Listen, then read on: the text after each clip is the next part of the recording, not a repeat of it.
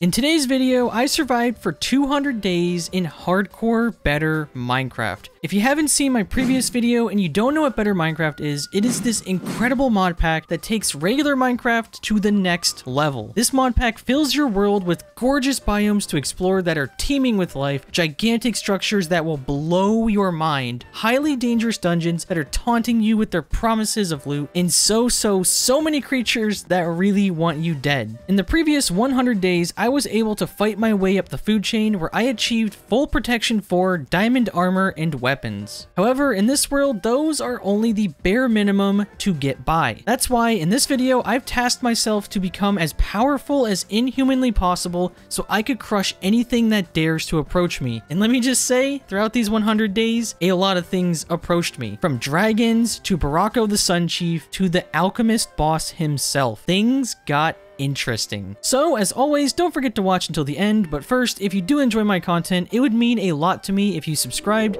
and joined the Domination Nation. We are currently 350,000 strong and on our way to that massive 1 million, and I cannot do it without all of your beautiful faces. Also, while you're down there, don't forget to leave a like to please the YouTube algorithm. If this video gets to 30,000 likes, I will do 300 days of better Minecraft. And one last amazing thing, today's video is the beginning of a brand new partnership between me and Apex Gaming PCs. Because of all your continued support for the content that I make, I was able to come together with these awesome people to make my very own custom line of gaming PCs for all of you. If you go and check out the link in the description or the pinned comment below, you can go to my page and check out or even customize any of the PCs. I made 3 custom tiers that I rightfully named Gold, Diamond, and Netherite, because each of these bad boys will let you play Minecraft at even higher qualities. From fancy graphics and high render distances to huge mod packs full of content, similar to this one, to even shaders such as the one that I used in the RLCraft series, each of these PCs can give you a great experience playing Minecraft and most other games, to be honest. And once again, I really wanted to say thank you from the bottom of my heart because of all of you supporting me. It really does mean the world to me. And if you do find yourself interested in these PCs, don't forget to check out the link below and use code PAIN at checkout for an extra 5%. Thank you all so much, and let's get right to day 201. On the first day, day 101, I loaded into my world dazed and confused since I hadn't really been here in about a month. I began looking through my inventory to see what I had, and I remembered that there was armor much better than diamond, and I still needed to upgrade to it. And then I found it. There was a type of armor called fusion armor that was made by fusing resources into ingots by using fusion ore, which can be found in the Abyss mod. So I used the A key to favorite all of these items for future reference, and then it happened. On my very first day back, a blood moon had risen. So you know what? I thought I would go out and hunt some easy mobs because, I mean, what could go wrong, right? So I started targeting creepers for more fireworks until I found myself directly in the middle of this horde of League of Legends players. And not gonna lie, this was scary. I was poisoned, I had slowness and hunger, and I could barely get away without getting clowned on by some of the creepers. The gunpowder has come full circle. But after all of that had kind of settled down, I did manage to get away with my life intact, and I decided, you know what? Since I'm a little rusty at better Minecraft, maybe I'll just spend the blood moon organizing my inventory and repairing my now melted armor with some late night capitalism. Overall, today was a rough start.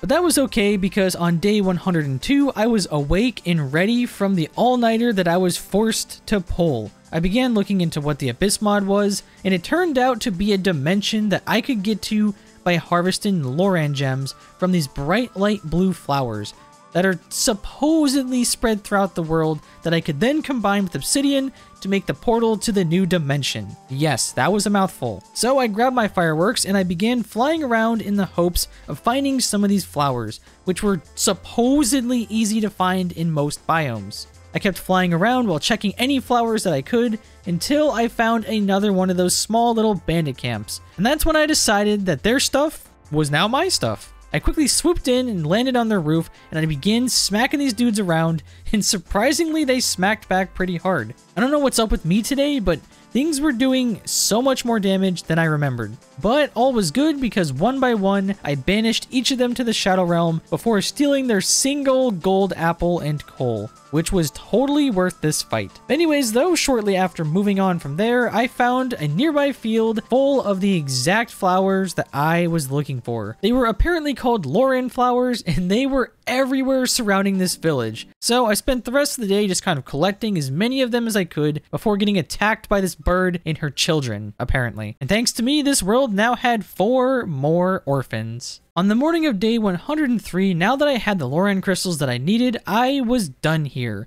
But before leaving, I did see 2 more nearby dungeon towers that I quickly flew over to so I could borrow all of their life savings. I flew over to the first one and I stole all of their gold blocks and the waystone from the roof, and I quickly made my way down each floor while checking all of the basic chests and breaking the spawners. After finishing up there, I was off to the second one where I did pretty much the same thing minus the getting trolled by a Vex with a sharpness sword. It was really starting to seem like the people of this world did not respect the protection for Diamond Trip. However, now that their loot was my loot, I flew back over to the village and I used the waystone to teleport back to my base so I could begin preparing to go to the Abyss. And honestly, I had no clue what I was doing wrong here. I used an Eye of Ender and some paper along with the gems to make something called an activation scroll, which unlocked the Abyss Chapter 2 book, apparently because I still could not craft it or the unstable obsidian. So I went online to do some research, and I'm just gonna say this now, I hate mods like this. They have no information at all online, and the only information that I could find was super conflicting. I spent the entire night testing out different ways to get the obsidian,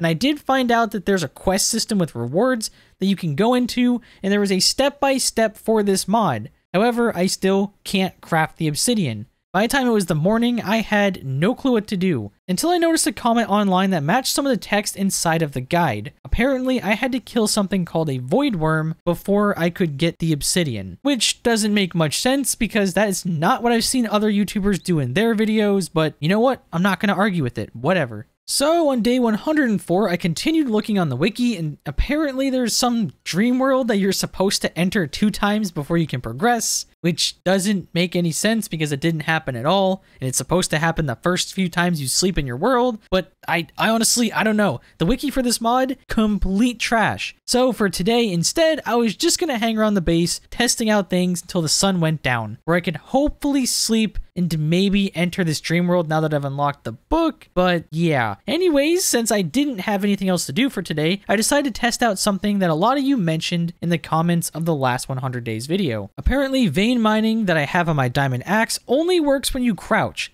So I flew over to the nearby forest to test it out, and all of you were right. I could now easily explode my stick trading empire. Plus, each time I use the vein miner, it automatically replaces the saplings underneath. Just imagine how much more work you could do in a vanilla world without having to spend a year chopping down trees. But yeah, that's pretty much all I did today. I chopped down a bunch of trees, did some stick trades with one of my prison friends, and I organized the Hollywood into some new chests before the sun finally went down. So I stared at the bed in the hopes of going to some weird dream world or something, and nothing happened. Nothing at all. Good times. On day 105, I had finally figured it out. So apparently inside the quest book quest for the end, you are given exactly what you need to enter this dimension after you kill the void worm, which I kind of already knew, kinda. But today I figured out exactly how to find the void worm, because apparently they dwell in the void down below the end. In order to lure them out, you need to toss a mysterious worm down into the void, which you can only get by placing a crimson mosquito inside an endiophage capsid, whatever that is. So I continued doing more research, and wow, has this mod pack really become some kind of master riddle. After doing some research, I found the 2 different mobs that I now needed to hunt down for their drops. I needed to hunt down an endiophage, which would drop a capsid, and I needed to hunt down a crimson mosquito, which I also had no clue where to find. So I checked out the Alex's Mobs book once again, and I finally knew where to go and what to do. After only 5 days, crimson mosquitoes can be found in crimson forests in the nether, and the endiophage can be found in the Midlands biome in the end. So things were going to be easy now. Hopefully. This is some foreshadowing? Things were not going to be easy. So on the next day, day 106, I used my waystone to teleport back to Paintopia, and I went through the nether portal so I could find a crimson forest and hunt me some skeetos. So the second I spawned in, I began using my fireworks to fly around and search for the perfect location to farm them, and I did find a crimson forest, but technically it wasn't a crimson forest because apparently there are multiple crimson biomes now with the whatever mods that are changing the nether. However, while I was here, I did find another one of those piglin towers with a chest inside that I decided to rush like the big brain player that I was. And these guys absolutely swarmed me. They did do a lot of damage, but for the most part, I had things under control. That is, until I saw one of the piglin brutes began running to join in the fight.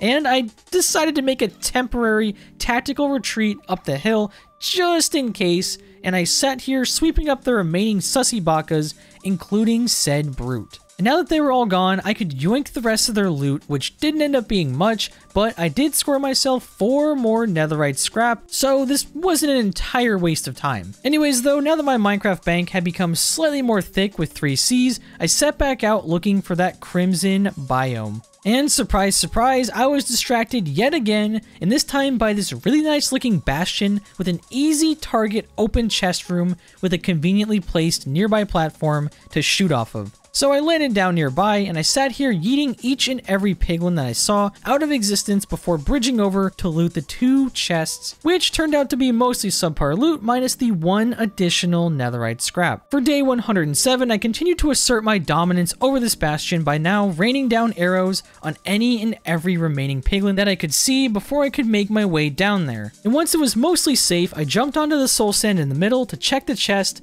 and there really wasn't much inside, and honestly, I didn't really feel like looting the rest of this place because my luck with bastions in this world have been trash. So I kind of just left to continue flying around so I could find that crimson biome. And boy, have I never wanted to see a crimson biome this bad in my life. I kept finding crimson-like biomes that weren't what I needed, and I was quickly burning through my stack of fireworks. But that was not going to stop me. I kept exploring for the next 2 days, day 108 and 109, and of course, I made some more stops along the way. I first ran into another one of those piglin towers that I wiped out like the plague that they were, while also stealing any more of their netherite scraps. And shortly after that tower, I found myself sniping away more piglins and more piglin brutes at another scuffed bastion, only for pretty much more of the same basic loot. Overall, I kept exploring until the end of day 109, where I pretty much ran out of fireworks, so I crafted myself a quick nether portal in the nether, and because I didn't have any flint or steel, I took advantage of one of the nearby stepghasts shooting at me so he could light up my portal. And after that, I ran back through to the overworld. On day 110, after leaving the nether portal, I found myself in this really bright and vibrant mangrove biome, with a pretty big villager bandit camp right next door. And when I say pretty big, I mean massive. For some reason, this place was full of triple arrow shooting bandit boys, and they would not stop loading me up with arrows for even a second. I was hitting them with my sword, but I was quickly being forced to switch to my bow because they just kind of sat here shooting me over into the water. Overall, I ended up being stuck here throughout most of the night, taking them out one by one because these guys wouldn't even let me leave the water. I don't know what was wrong with this place or why they had their own cracked esports team, but by the time I finally finished cleaning most of them up and I stole all of their loot, which was not very much worth it in the slightest, may I add, I went to sleep for the night so I could begin exploring this new part of the world during the peace of daytime. So on day 111, after waking up, the first thing I did was continue exploring around this hellish bandit camp while taking out the super annoying remaining crossbow jerks. I looted their last 2 houses, if you can call them that, and there still wasn't anything crazy inside, but I did find a bunch more bread, a ton of wolfer beds, some more slime, and other just random junk. I finished stuffing what loot I could into my inventory, and I was finally on my way to that cursed place until I spotted another one of those tiny little dirt huts in the distance. So I broke my way inside violently, I tore up their carpet, and I made my way down to their basement. Still a weird sentence, not gonna lie. Anyways, the chest down here had another golden apple inside, along with an ice dragon egg. And yes, I know, I can get dragons by using these eggs, but I want a fire dragon and I haven't found one of those yet, so do not worry, a fire dragon will soon be ours. Along with the lizard from the first 100 days. It might not happen now, but I definitely want both of those things to happen. However, for now, since my inventory was kind of messed up, I sat here organizing it for a bit, and I moved on to the next thing, which just so happened to be this nearby village that was full of villagers. Like, I mean, more full than normal. There were so many villagers here. So, like the true alpha gamer that I am, I exploited them all simultaneously by going around and stealing from each house. Let me tell you, this place was pretty busted. Each chest had tons of iron, more wool, loads of bread, some emeralds, and other random loot inside. This place was so profitable, and these kind guys gave me all of this loot for free, which is crazy. It's crazy how that works. Anyways, by the time I finished borrowing all of their things, the sun became scared of me and began hiding. So unlike real life, I decided to have a sleepover with my new friends and go to sleep at a decent time. On day 112, after leaving the village, I found myself once again robbing more people of their belongings. I found another one of these portal guys' houses that I quickly yoinked of anything that had value inside, and it didn't end up being much, but right next door there was an abandoned portal that had 2 shiny golden blocks that were placed there just for me. And while collecting those gold blocks, I noticed another mob tower off in the distance, and what can I say? I like loot. So I flew over to this island where I crafted myself a boat, and I quickly traversed my way across the water so I could get these gold blocks and waystone at the top of the tower. After getting here, I speed ran my way through each floor by breaking the spawner and killing each mob until I hit the last floor where I broke the cursed Vex spawner, because even with diamond protection for armor, they do way too much damage. And after breaking the last spawner, I began looting the chests and I stole all of the gold blocks and the waypoint up top, and I was going to go back down to check the bottom floor chests until this surprise Vex smacked me across my cheeks. So instead, I did what I like to call a tactical retreat, and I jumped off the top of the tower where I flew all the way over to this gorgeous looking house that had tons of free anvils, an iron block, and so much more free stuff. And at this point, my Pixar mom of an inventory was weighing me down. So I plopped down some shulkers and I dumped all of my findings inside for that squeaky clean inventory that everyone loves. Now that this place had been looted, I was back out on my journey, and believe it or not, I actually did have a goal while out here.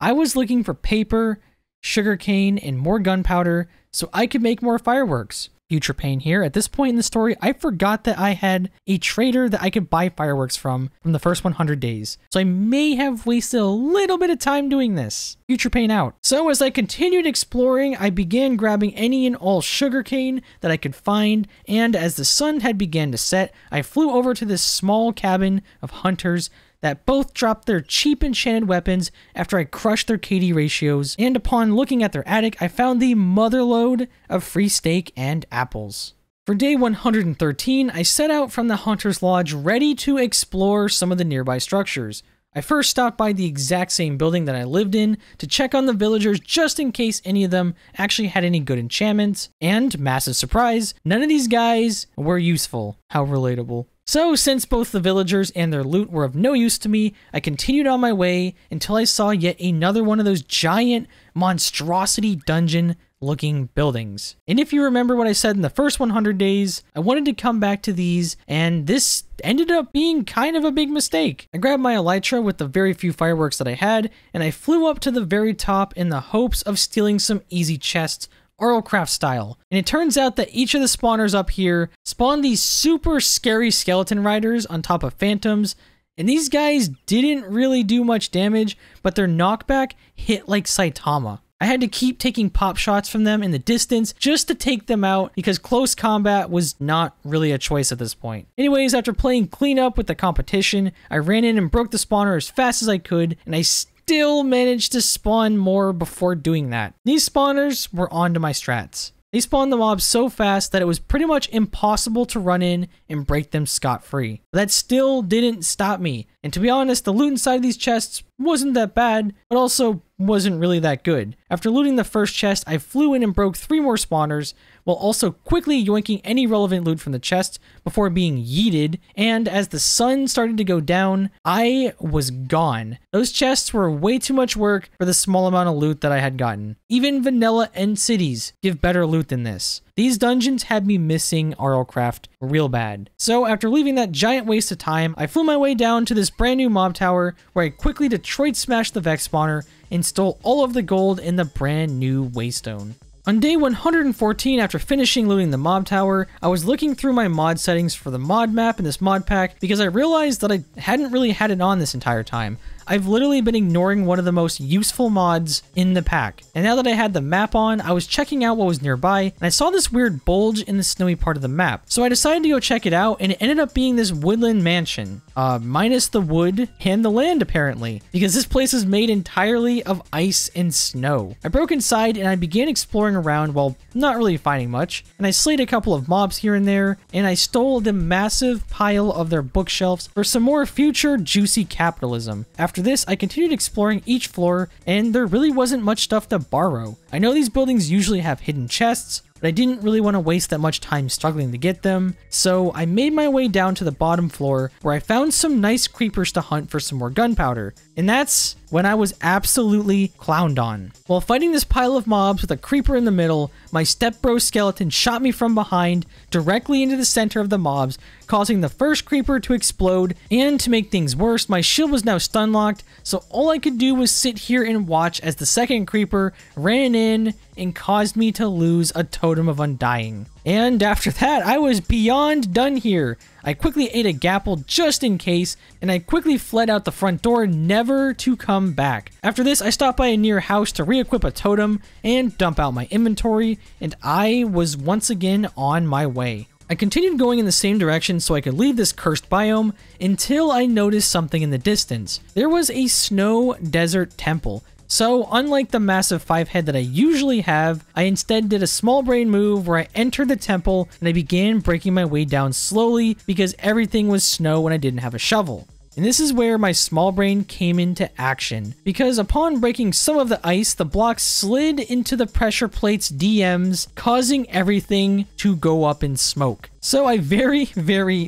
quickly ran my way back up the stairs to dodge the explosions, where I was greeted by a pile of snow skeletons, or whatever you call them, because I always forget their name because nobody cares about them. And I just kind of fled. I was done with this place. I quickly ran out of the front door, never to come back to any snow biomes in this world ever again. On day 115, I started off the day by making the questionable decision of killing an illusioner with a banner without recording. So I now had the curse of the simps. So what did I do with this, you may ask? Well, I grabbed my fireworks and I flew to the nearest giant village on the map to test out just how bad the raids are in better Minecraft, because I mean, what can go wrong, right? So I landed on top of the nearby mob tower, I broke the Vex spawner, and I stole all of the loot off of the roof, and I blocked off the staircase just in case anyone made their way up to me. And once the raid had finally began, things got crazy fast. There was some kind of summoner mob that summoned these super fast running micro creepers that made me so happy that I was not down there. So for the first wave, I sat up here sniping people from the heavens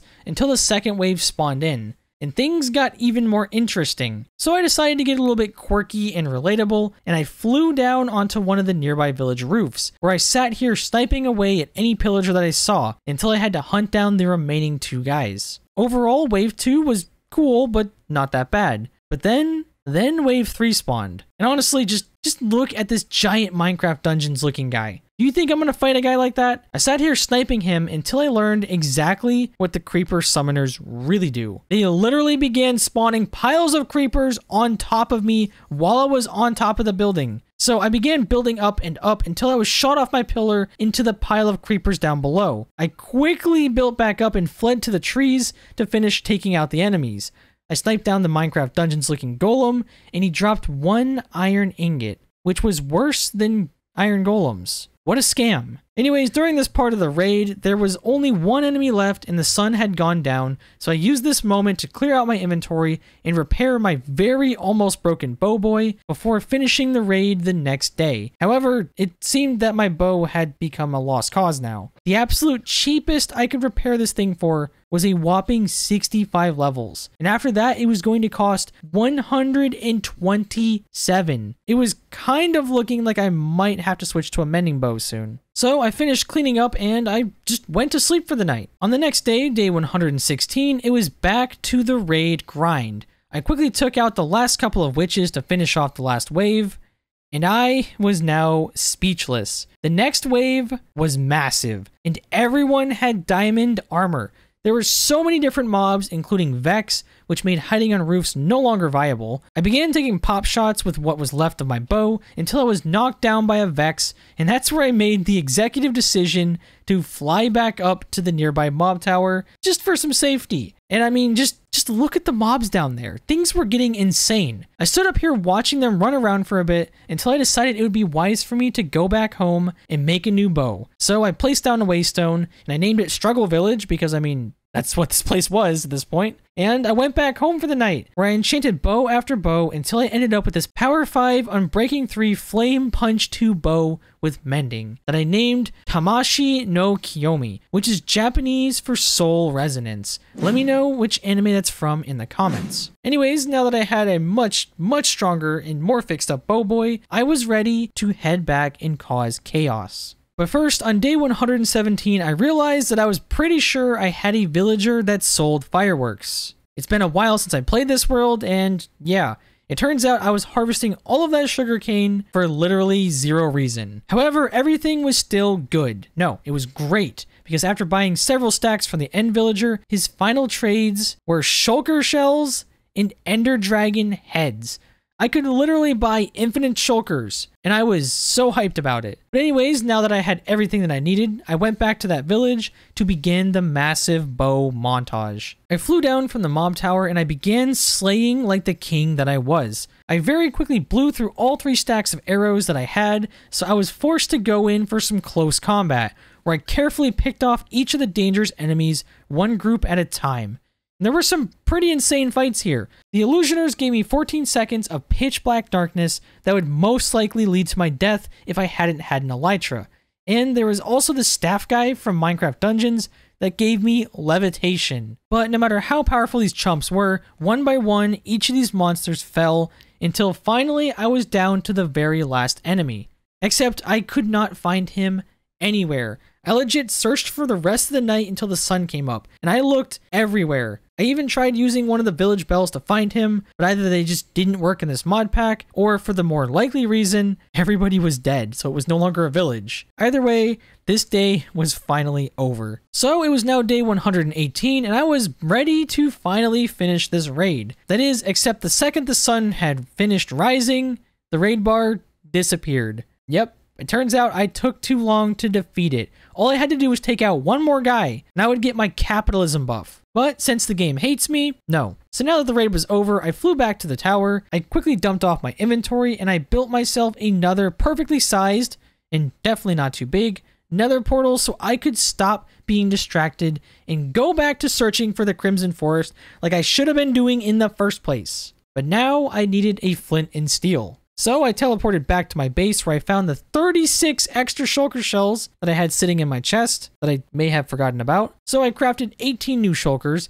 I filled my ender chest with the remaining, and I grabbed my flint and steel so I could go back to the nether and finally, hopefully find that mosquito. So now that my ender chest was all set and I had the flint and steel, it was back to the struggle village where I lit the portal and I jumped through to begin my second journey to find that stupid mosquito. And as much as I would love to say this was quick and easy, it was the exact opposite. I tried using the minimap to find Crimson Biome, except every Crimson Biome was replaced with Crimson Gardens, which was apparently different. I legit spent another 3 days flying around the nether with zero luck. This mod pack really did not want me to summon that void worm, I swear. I was at this until about day 122 when I finally said screw it and I built another nether portal so I could go back to the overworld where I found myself surrounded by another pillager bandit camp. At this point, I was really cursed. I felt like I was Subaru in the first season of ReZero, living the same suffering over and over again. So I checked out the map for the nearest safe area to place a waypoint, and I flew over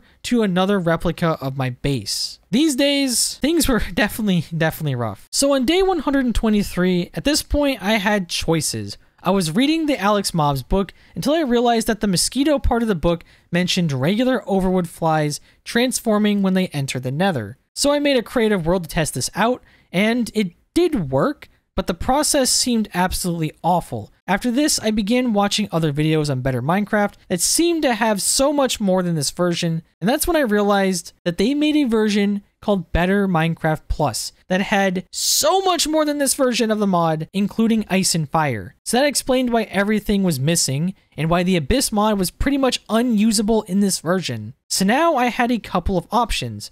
I could either add some of the missing mods like ice and fire, which would make this version have real endgame armor that I could work towards, or I could try to load this world in the other mod pack, which might corrupt it, which, I mean, I could just back it up, but either way I was kind of at a loss here, or so I had thought, because after doing exactly that, backing up my world and throwing the save file into Better Minecraft Plus, everything that I could tell was working perfectly. I still had all of my gear, along with my new slots on my character, including the tool belt mod. They had added the tool belt mod, literally god tier mod. There was now so much better stuff to earn, such as fire and ice items, all of the waypoints were still working, and all, if not most of all my villagers and my loot was still back at my base. The only thing that I 100% knew was missing was the ender bag and backpacks, which was a shame. However, in comparison to using an ender chest, it didn't really make much difference. So either way, Better Minecraft Plus was insane. This mod pack just became the combination of Better Minecraft and Arrowcraft, and I was so excited to see all of the new things. As the sun began to rise on day 124, I was already beginning to realize just how different this world had become in Better Minecraft Plus, because right there on my map was a mutant skeleton, which, not gonna lie, the only reason I know what that is was a Mr. Beast video. Anyways, I wanted to begin the new journey by taking this guy down, so I did some quick capitalism with the boys for some arrows, since my infinity bow was now replaced by a banana. No reference there. And now that I had ammo, it was time for the 1v1 of the century. I began shooting this guy into absolute oblivion until he could no longer handle the pressure, and he just kind of exploded. Very relatable and quirky of him. After winning the fight, I had jumped down to see what he had dropped, and apparently I could pick up his skull and all of his bones. I guess today was indeed a bone day, and that it was because after re-entering my base, I kept discovering more new things. First off, my dragon eggs that I had from the other mod were unfortunately gone because of ice and fire, which sucked, but apparently having an ender chest in your inventory opened this option to instantly access my chest from my inventory without even placing it. So not having the ender backpack was honestly not even that big of a deal anymore. For the rest of this day, I just kind of hung out in my base while being overwhelmed by the sheer mass of new content that Better Minecraft Plus had added. And on top of everything, the Abyss mod looks like it might actually work now too, which gave me something extra to work towards. So on day 125, I cleaned out my inventory and I teleported to the newest waypoint so I could begin hunting for new structures and maybe even some dragons for new armor. And not long after setting out, I found this super sus looking swamp house that looked mostly abandoned, or at least I had hoped. I broke inside from the roof and I began stealing everything from barrels and chests,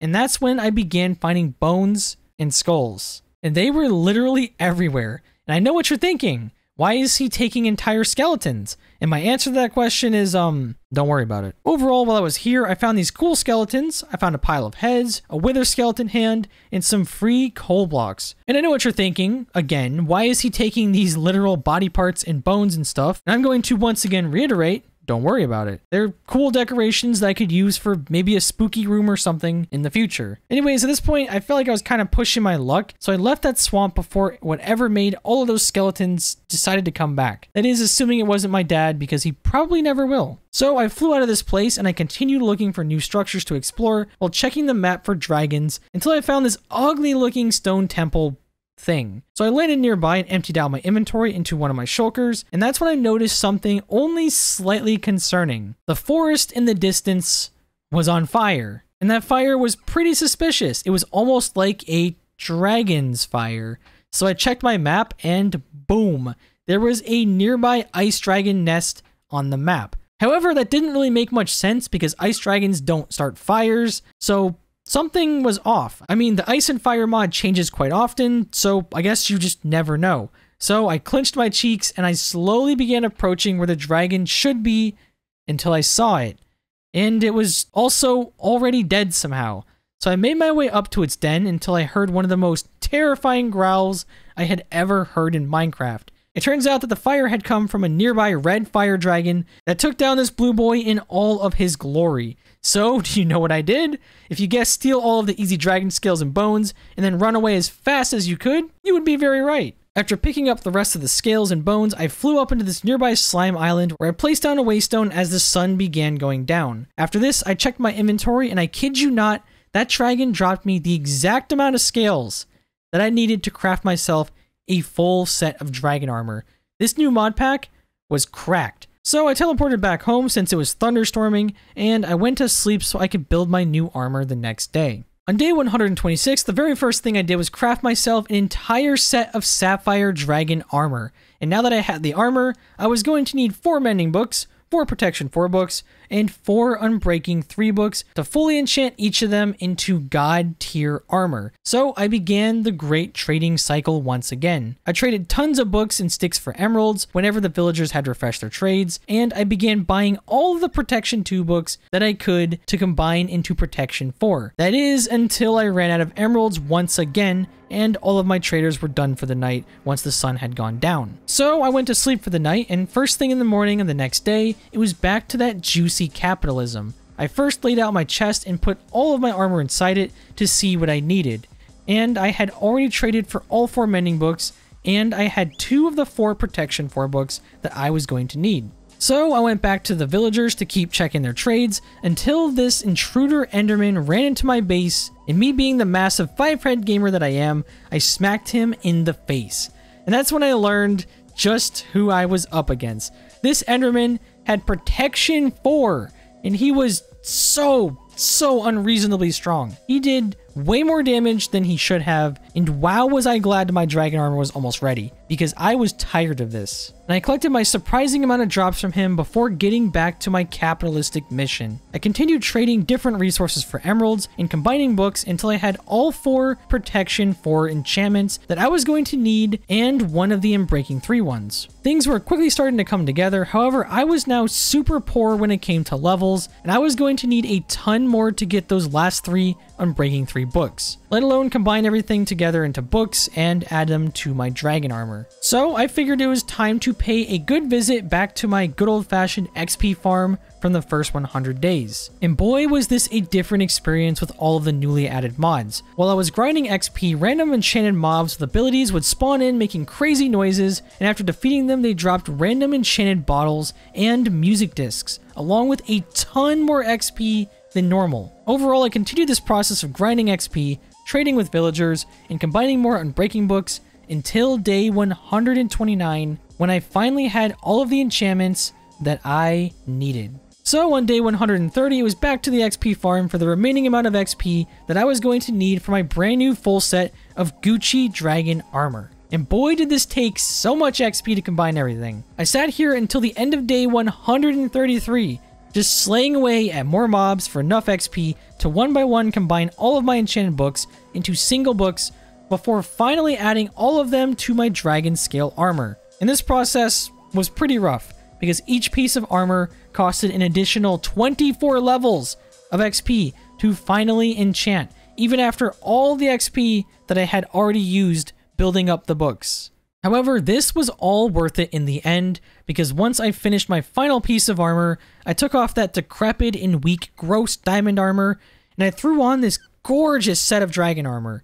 And boy, did I look amazing in this. The blue goes with the purple on my skin perfectly, plus my armor is now significantly more cracked than before. I now had an additional 3 extra defense over top of my original bar of 10. On day 134, now that I have my completely gorgeous armor, I began checking out what kinds of dragon weapons I could make, and that's when I stumbled upon the dragon sword that could be upgraded into absolutely busted variants, such as a flame sword and this super sick looking lightning blade that matched my channel colors perfectly. So, of course, like the massive Chad gamer that I was, I now had to figure out how I was going to get the remaining wither bones to craft myself these decadent looking swords. And it turned out they dropped from cockatrices, which supposedly spawn in savannas. at least according to the wiki that is. So I marked my closest savanna looking biome on the map, and I began my short journey there. However, while on the way there, I spotted a quick and easy mob tower with a free waystone and some gold on top. So I quickly landed on it and ran downstairs so I could break the Vex spawner so I didn't have to deal with it,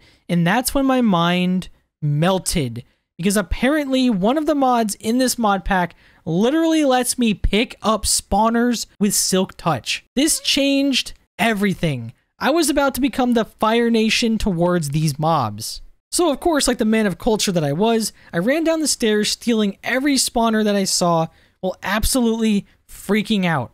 And things didn't stop here. I went to check on the loot in each of the chests, expecting the, typical garbage, but no. With all of these new mods, these chests now actually had things of value inside. I found a bunch of new items, including my first ring that gave me +1 armor, and I began just freaking out. This new update had me in love with this mod pack. So after I sat there freaking out over all of that loot, I went back to the top to collect the reasons why I actually came here. At this point, it was now nighttime and raining, and the day really flies by while looting, I'll tell you that. So on day 135, after waking up and cleaning out my inventory, I set back off towards the savannah from yesterday. And upon arriving there, it turned out to be a rocky mountains instead, which didn't have any cockatrice in sight, so I kept flying until I noticed a dragon's nest. And that's when my greatest nightmare became reality.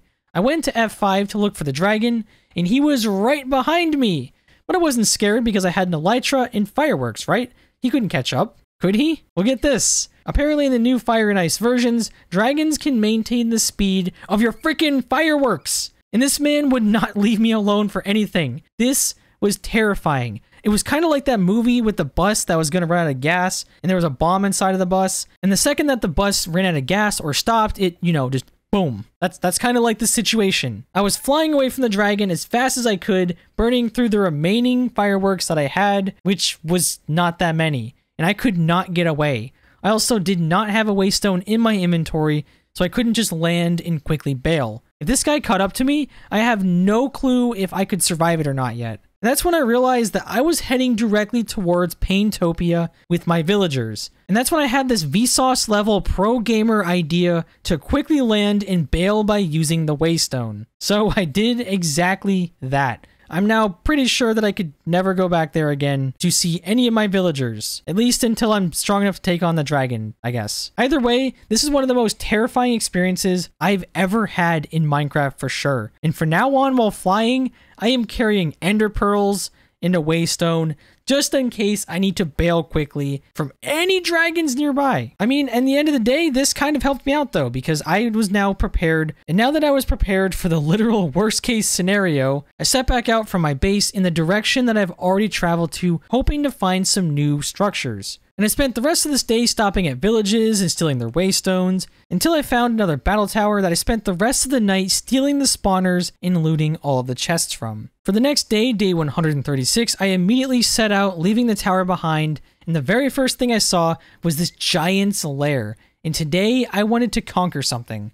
So I sat here sniping him with a bow until he stopped taking damage. So I got even closer by swimming into the nearby water while hitting him with the old razzle dazzle until he dropped to the ground. And this dude dropped me his eye, which just so happens to be a legendary weapon that gives weakness to nearby enemies. Anyways, while fighting this guy, he broke some of the nearby palm tree, which dropped a palm sapling, and this had given me a grand idea because one of the mods had spawned starfish and other little beach items all around the ground that just looked so nice. So I decided to why not pick them all up so that way I can make a nice tropical area in the future, if I ever decide to do that. And honestly, I get distracted by some of the dumbest things sometimes, I swear. But anyways, after I finished collecting all of the easy to get starfish, I set back off towards this pirate ship with one thing on my mind. At the center of each ship was a Vindicator spawner that I could use to make an emerald farm, baby. So I flew around taking some pretty pro gamer shots, killing a bunch of them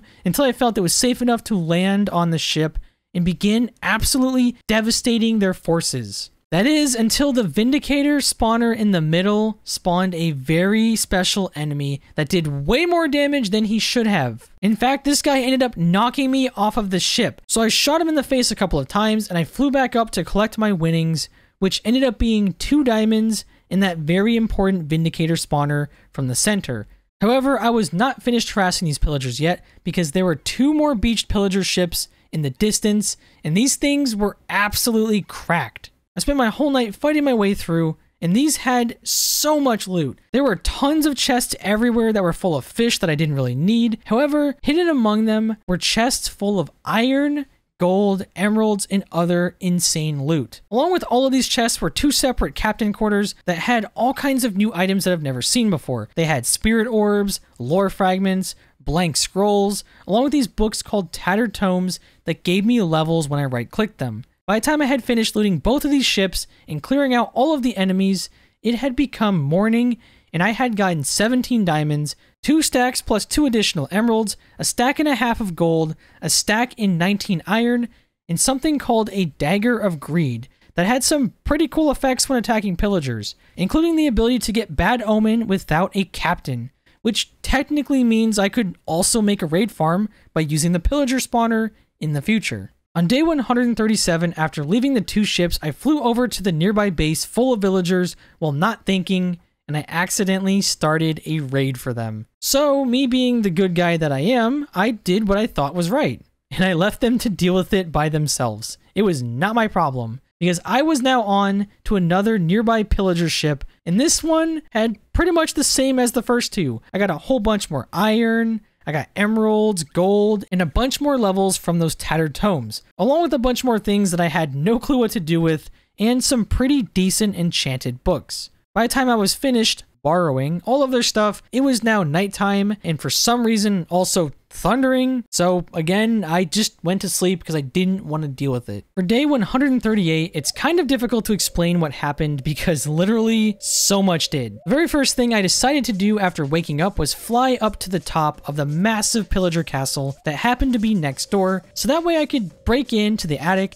and steal all of the OP loot with minimum effort. I quickly ran in and I broke all of the spider spawners first because they basically did no damage to me, and I didn't really want to deal with them as I struggled to stuff all of the loot into my inventory. And after I cleaned up all the spawners, I began looting each and every chest and barrel with absolutely no interference at all from the piles of evokers below, which honestly, I probably should have just done this in the first 100 days in the first place, but I didn't really have an elytra, so things didn't work out like that. While I was up here, I honestly felt like a kid in a candy store. I could be here all day talking about just all the loot that I had gotten from these chests, because there's just so much of it. And not just the typical loot either. There were special items like rings that had crazy abilities. I found spell stones, and I found the Holy Grail. Not like figuratively or anything, literally. I found the Holy Grail. But anyways, after finishing up all of the loot in here, I really didn't want to take on the pillager outpost down below because I wanted to become more godlike first before I came back and exterminated every one of these cursed buildings that dare to exist in my world. So with like 10 shulkers full of loot, I left to continue my search for the cockatrice until I had finally found my first real savanna. Except once again, there were no cockatrice in sight. But I did find another dragon's den with no dragon in sight either, which honestly terrified me. So I left towards the nearby desert where I found a nice village that I was going to use to finally go home. That is until I found this really interesting statue that kind of had a Legend of Zelda vibe, because apparently those spirit orbs that I had been finding could be traded to the statue for either health or stamina. However, stamina decided to work because that doesn't really make sense, but you know what, whatever. And this is when I realized that during this whole trip of looting every spirit orb that I had found, I had taken with me. So I sorted through my shulkers to find them, and just like that, I had gotten an additional 2 hearts of hardcore health. This mod pack was insane. So for future reference, I placed down a waystone next to the statue so I could continue to trade for more health, and right after placing it down, I saw another one of those statues directly across from the first. So now that there was 2 and I wasn't risking losing anything if it did happen to break and not drop, I tried picking it up and it literally dropped me the statue. I'm not used to mod packs being this forgiving. In Arlocraft, you couldn't pick up anything. At this point, I didn't know if it would still work if I placed it down anywhere, but I was still just as ecstatic nonetheless. And things today did not end here, because as I was messing around with my loot, I didn't notice the entire village around me slow descent to zombiehood, until I turned around to see this whole horde of zombies with one with full diamond armor in the middle. And I kid you not, this thing hit me one time and broke my totem.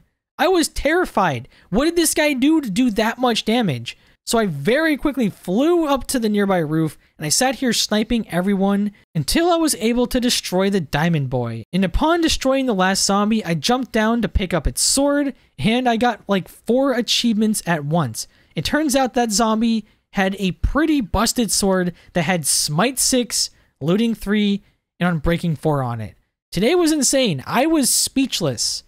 Also a little confused as to why Smite did so much damage to me when I'm alive. Or am I? Anyways, for the next day, day 139, after that craziness that had been yesterday, I decided to teleport back home and take it easy for the day and sort out all of my inventory because my base is becoming an absolute train wreck. So the first thing I did was whip out all of the new shulker boxes to see the sheer mass of loot that I had accumulated. And after condensing all of the raw materials like emeralds, diamonds, gold, and iron into blocks, I had gotten almost Arlcraft levels of stonks. After this, I placed out the remaining loot-filled shulkers, and I began organizing them as well. And while organizing my shulkers, I also found out that Better Minecraft Plus actually has its own storage mod that it turns out is very easy to use and to make the resources to craft. So once I finally found a place that I 100% want to call home, I can have a full inventory that I no longer would have to organize, which would make this whole process so much easier. But in the meantime, I spent the rest of today and night pulling all of the useless items that I didn't really need from all of my chests and shulkers and yeeting them off of the edge of my base. During this process, I also disenchanted every piece of diamond gear that I had for some more easy XP before banishing them to the ground along with the rest of the trash. And by the time the sun had began rising, this is what the ground had looked like. On the next day, day 140, I spent more time organizing all of my inventory, including emptying the piles of shulkers that I had laid out everywhere. And not gonna lie, I kind of gave up organizing because after researching the storage mod, I found out that I would still need some kind of wall of chests, and honestly, I'm kind of tired of living here. So instead of spending the next couple of days organizing, I instead was going to set back out exploring in search of both cockatrice and a new place to call home. But first, since I could now pick up spawners, I teleported back to Crimes Against Cows, where I stole both the spawner and the waystone before flying back home for the night. But before sleeping, I also remembered to set up one last thing. I crafted myself a brand new tool belt so I could now more efficiently manage my inventory. And while looking for the recipe to upgrade the tool belt, I also found these crazy villager items that I could combine to apparently upgrade the brain of an iron golem, which kind of gave me some real Frankenstein vibes, so of course I was going to check that out in the future. But anyways, I made a bunch of the tool belt upgrade pouches, and I blew through all of my crazy levels, upgrading it as much as I could as the sun began to rise. And thus began day 141, and this day was once again crazy. The first thing I did was fast travel over to the health statue from before where I lost a totem, and I began flying around looking for the savannah that must have been nearby, and that is when I found it. I found my long-awaited savannah biome. And it had both a sun chief nearby and a teal sea serpent just chilling in the water. So after landing, I began taking some pop shots at the sea serpent, expecting it to fly into the sky and get stuck on land step sea serpent Arlcraft style, but no. He just kind of sat here until I revoked his license to live. And he dropped me a solid 6 teal scales. Nice. So now that that absolutely crazy high-stakes battle was over, not sarcasm, it was finally time to hunt down the Sun Chief like I said I would do in the first 100 days before I kind of ran out of time. Yes, I do remember it. So I ran in to begin slaying his underlings, and even though they basically couldn't touch me, it was still a lot of fun fighting them. I ran around two-shotting whoever got in my way until the Sun Chief began raining rays of light down upon me. So just in case I did any real damage, I ate a golden apple before trying to find him, and I kept hearing him, but I had no clue where he was. I knew they normally were sat in the center of the village, but this one was stuck on the side of a mountain, so I had no clue where he was, until I finally found him dug into the side of the hill. And that's when I went in for the kill, before being yeeted into oblivion. However, that was not enough to stop me. I flew up with my elytra to begin shooting him in the face with my bow, and it devastated him. After only a couple of shots, he was getting real weak while firing off his new attacks. but I was still standing unfazed as I took the remaining shots to banish him to the Doom dimension where he belonged. And now, not only did I have his nice golden mask, I apparently had an inventory full of the masks from his fallen comrades as well. These will make wonderful trophies for my new base once I find it. And overall, fighting these guys was a lot of fun. I really enjoy seeing mods like this that have really nice character models, crazy cool sound design, and it just makes Minecraft so much more fun than it already was. Like, honestly, great mod pack. Anyways though, little miniature rant over. By the time the Sun Chief had fallen, it was now nighttime, and I was hoping to find some cockatrices spawning here at night. But instead, I found this giant mutant step skeleton that would not leave me alone. So I retreated into the nearby village, where I found this interesting tower with a bestiary pedestal and a chest that I couldn't reach. I went outside to get some blocks for it, and phantoms started spawning, so I found the closest bed and I slept through the night to get rid of those sussy demon bakas. On day 142, the non-stop insanity didn't stop. I first left my borrowed house to find a goblin trader friend that immediately got blown up by this creeper. I'm sorry, little dude. 07's in the chat. I stopped by the tower from yesterday where I grabbed the lectern and I built up to loot that chest up top. And after finishing the first tower, I found a second identical one where I ran into something massive. Apparently, there's this giant ocean creature called a butterfly leviathan, and I couldn't shoot it with my bow, and I was not getting in close to that thing. So I broke into the building the safer way. I found my first bestiary book. I used some of the manuscript pages that were in here to research some things, and I looted the chest up top. And for safety, I got as far away from this creature as I could after finishing up that building. I continued moving off in the other direction until I left the village to explore the two nearby ships in the ocean to get some more of those sweet Vindicator spawners for more emeralds. Except I noticed a nearby rock that 100% had sirens on it, and I'm sure I could take them on, but for now, I really wasn't up for that challenge, just in case, because you never know what else is just kind of waiting over there. So instead, I continued searching the nearby savannas for more cockatrices, which, huge surprise here, was unsuccessful. After moving through the savannah, I looted this abandoned house near the village, and the upstairs chest had 2 clean diamonds inside.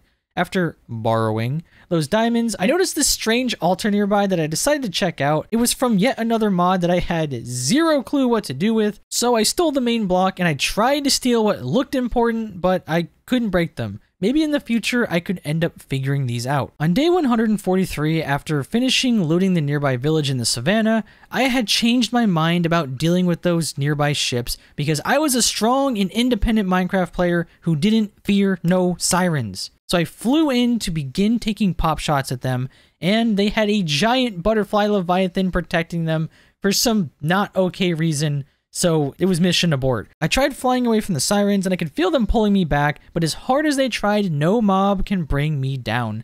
So ignoring the sirens, I landed on the first ship and I quickly began my assault, taking out as many of these simps as I could before running in to steal that emerald spawner. But I was too late and an extra powerful tier 3 subscriber spawned in and did so much damage to me, so I flew back up to catch my breath and eat a golden apple, and that's when I realized that all of my golden apples were gone, and I had no clue what happened. They weren't in my shulkers or my inventory, they were just gone. But I guess that was fine, because after landing, I finished off the last guy, and I stole myself a brand new spawner along with the rest of their loot from the chests. And after that, I flew over to the next boat for some good old-fashioned reckless fighting with minimal blocking. Seriously, why do I even have a shield? Half the time I don't use it. Anyways, though, after everyone on the top deck were gone, I broke through the floor, stole the Vindicator spawner, and I cleaned up the last few guys. And just like that, all their loot belonged to me. So now that I've borrowed all of their mortal possessions, I placed a waystone so I could teleport back home for the night to craft 30 more golden apples. Because once again, no clue what happened to those. Thank you, Minecraft. And I went to sleep for the night. After waking up on day 144, I fast traveled back to the ship where I continued my journey for a home.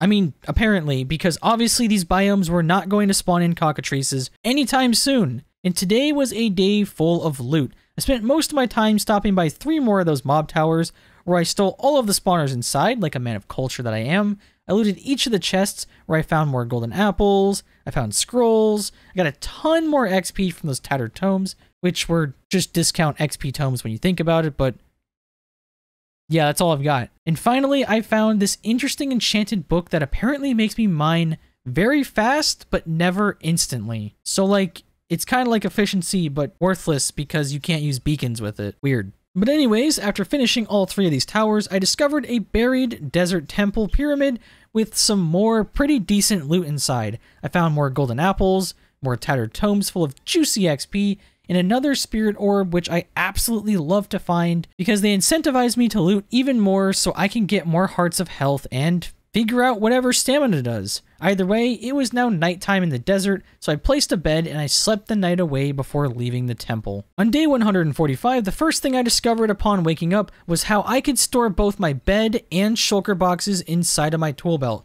which was an absolute massive wrinkly brain move that makes looting and exploring so much more fluent. If I kept doing it throughout the series, because I'm pretty sure I forgot after this. After cleaning up my inventory and adding the new things to my tool belt, I built up from the loot room of the pyramid and I set back out to continue looking for a new place to call home. And throughout this day, I found pretty much anything but that. I first discovered a new village with a friendly giant who was casually walking around and storing villagers in his stomach to protect them. What a nice guy. However, I was not that nice. I shot him with my bow 2 times and he dropped. I guess the villagers maybe were eating him from the inside or something. Ironic how that works out. Anyways, after killing him and stealing his eye and skull, that's an interesting sentence, I was going to loot his cave until I saw the second giant who was hungry for my gamer meat. Sorry guys, but I'm not a big fan of that. So after leaving that Attack on Titan-esque village behind, I started flying over the ocean until I found this giant ship with black sails that I very bravely landed on,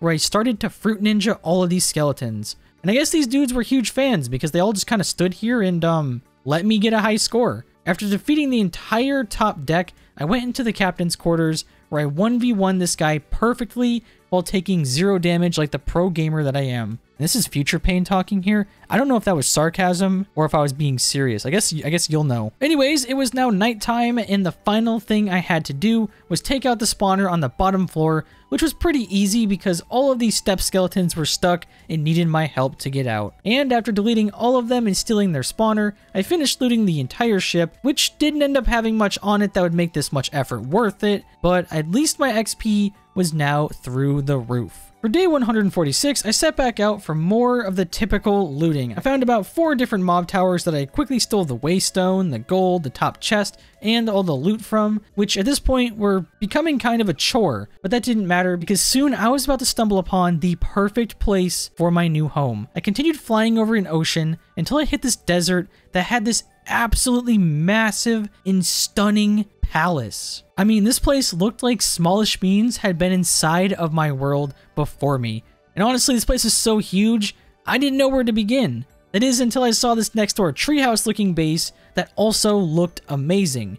This place is full of zombies with diamond pickaxes and skeletons that occasionally kept shooting me in the face. But more importantly, this place looked like a perfect contender to make a perfect base. So I landed on top of it and I carefully built down until I was in range to smack each of the zombies without taking crazy damage. And by the time all of the enemies that were outside were gone, it had become nighttime and I could finally check the chests. And inside of them was so much stuff, including these animated items called coin dragons. From both of these chests, I got a total of 4 coin dragons, and I was really hoping that I could have them as like pets or something. And I also got a ton of other pretty quality loot. And now that the top layer of this place is safe, I could look around to see what was nearby. And this place truly had a $1 million view.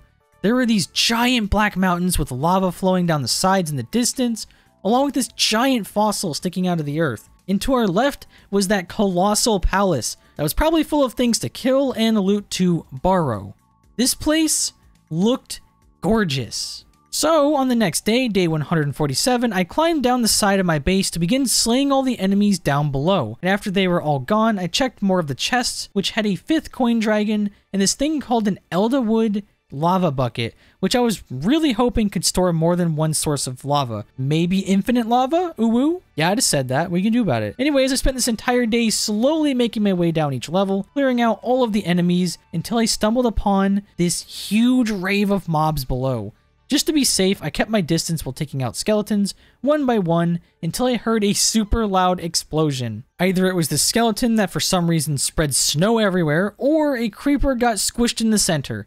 Either way, I didn't really care, so I continued clearing out the pile of mobs until this place was finally safe. And after deleting the rest of those crypto bros from existence, I checked my inventory for some of the armor drops, and this leather cap had freaking protection 8 on it. What even was this mod pack at this point? I continued checking the loot inside of the chests up top of this place, and it was busted. I found an iron pickaxe and a bow with the indestructible enchantment. So I tried taking them out for a test run to see if they would lose durability, and after breaking blocks with a pickaxe, this thing was standing strong. I'm pretty sure this was an infinite pickaxe. Unfortunately though, I couldn't add indestructible to my bow because it already had mending. Or at least that's what I figured, I don't really know. Anyways, now that I was getting my first taste of these really crazy enchantments, I was dying to figure out how boosted these things really were. On day 148, now that my maybe permanent base was cleared out, I placed down a waystone and I flew over to the top of the Smallish Beans castle. So that way I could begin clearing out the place for some of that insane loot, and honestly, today had me speechless. I ran inside to break the first spawner I saw, which turned out to be a wither skeleton spawner. After taking down the first wither skeleton, he dropped something that I had been searching for forever now.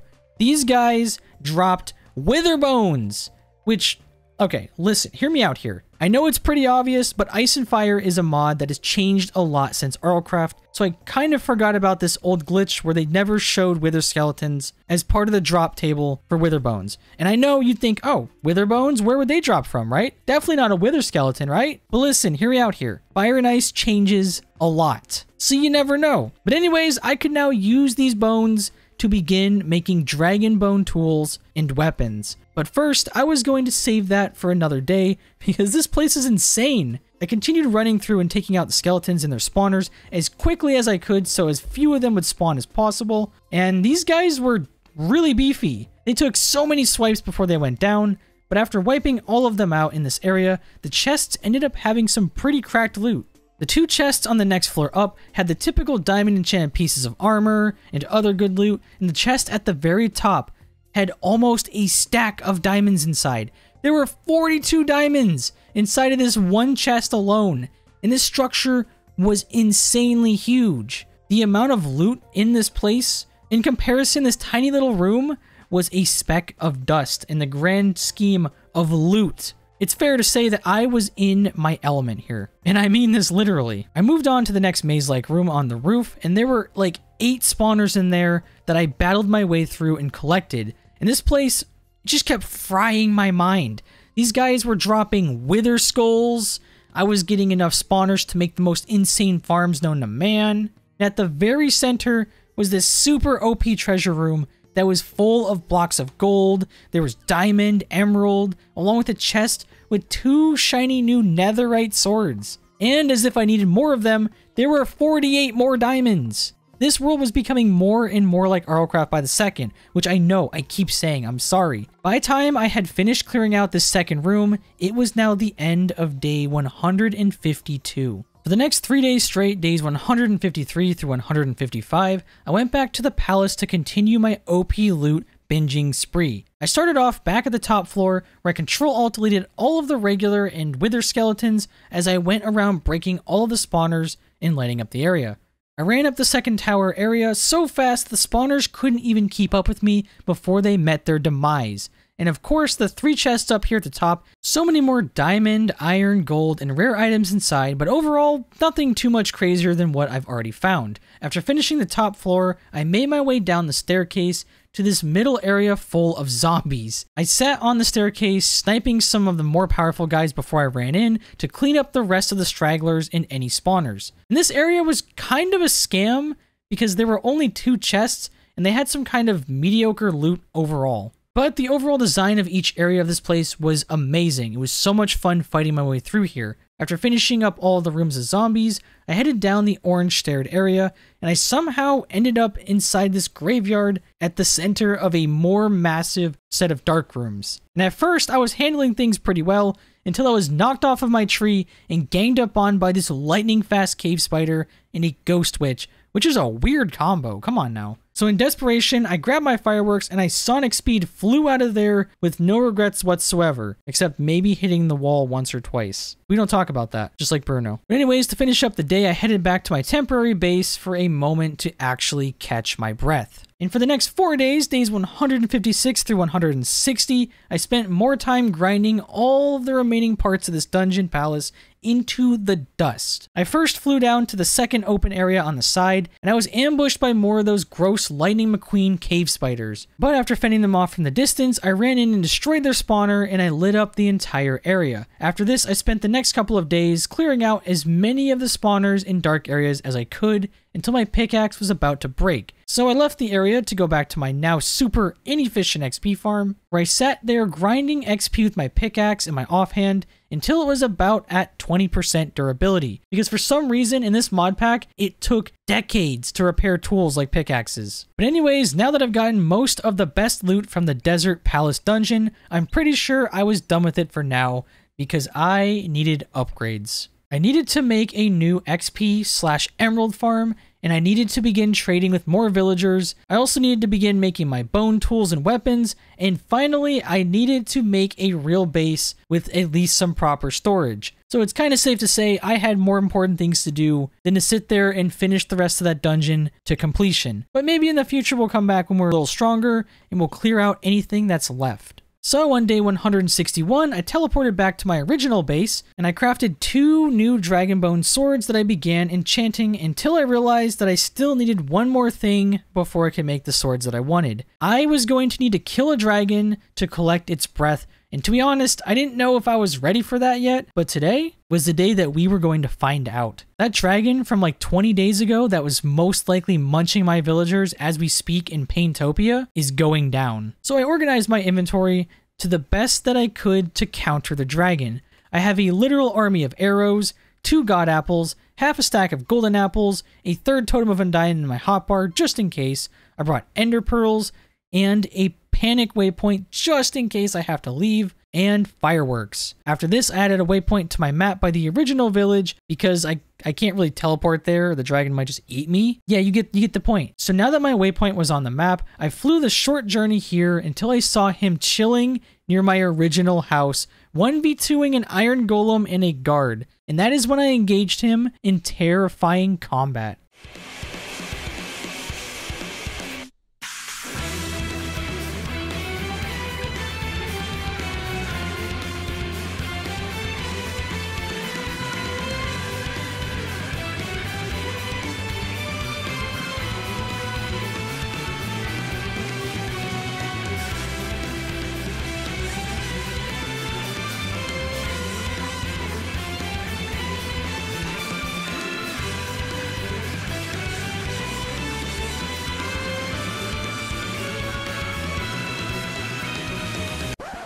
And apparently I was scared for nothing because I was insanely overprepared for this fight, and the guy just kind of fell over and died. And just like that, I had slain my first dragon in better Minecraft. So I grabbed the glass bottles that I brought in preparation, and I took 3 bottles of fire dragon goo to begin making fire swords. And yes, I know it's not what it's called, but I just think it's so much more funny to call it that. Let's be honest here. But anyways, now that I had what I needed to make the fire sword, all I needed was some lightning dragon goo to make that beautiful purple lightning sword. But for now, the threat of this village is gone, and I went around checking on my villagers to see if any of them were safe, and literally the only thing the dragon chose to burn was my original house. I mean, I don't really care, but like, why? Why didn't he eat any of the villagers? But anyways, most important thing is that my firework villager was still alive and strong. Because honestly, this guy was the most important. The rest of them could get eaten for all I care. Sorry, guys. So after this, I went back to my base and I crafted my first flame sword of this world. And this boy does extra damage towards ice dragons. But first, I was going to need real enchantments to make it into the god sword that it was so very much so meant to be. But honestly, Today, I had gotten my first taste of dragon blood, and I wanted more. Plus, my inventory was still perfectly prepped and ready to go to take on more dragons. So it's safe to say, tomorrow, we're going hunting. So on day 162, I teleported back to the possibly new base where I had marked a possible nearby dragon's nest, and once flying over it, the target had been spotted. And this one happened to be a copper dragon.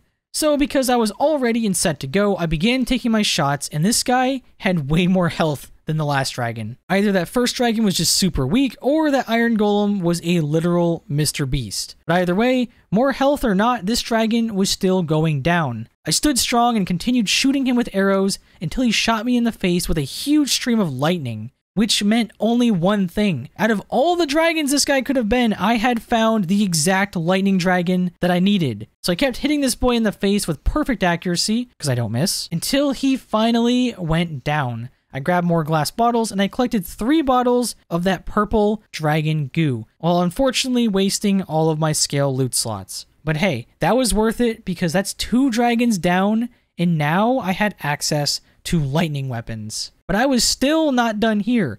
As Billy Mays says, but wait, there's more. I continued searching nearby for more dragons until I stumbled across this village with the best blocks ever.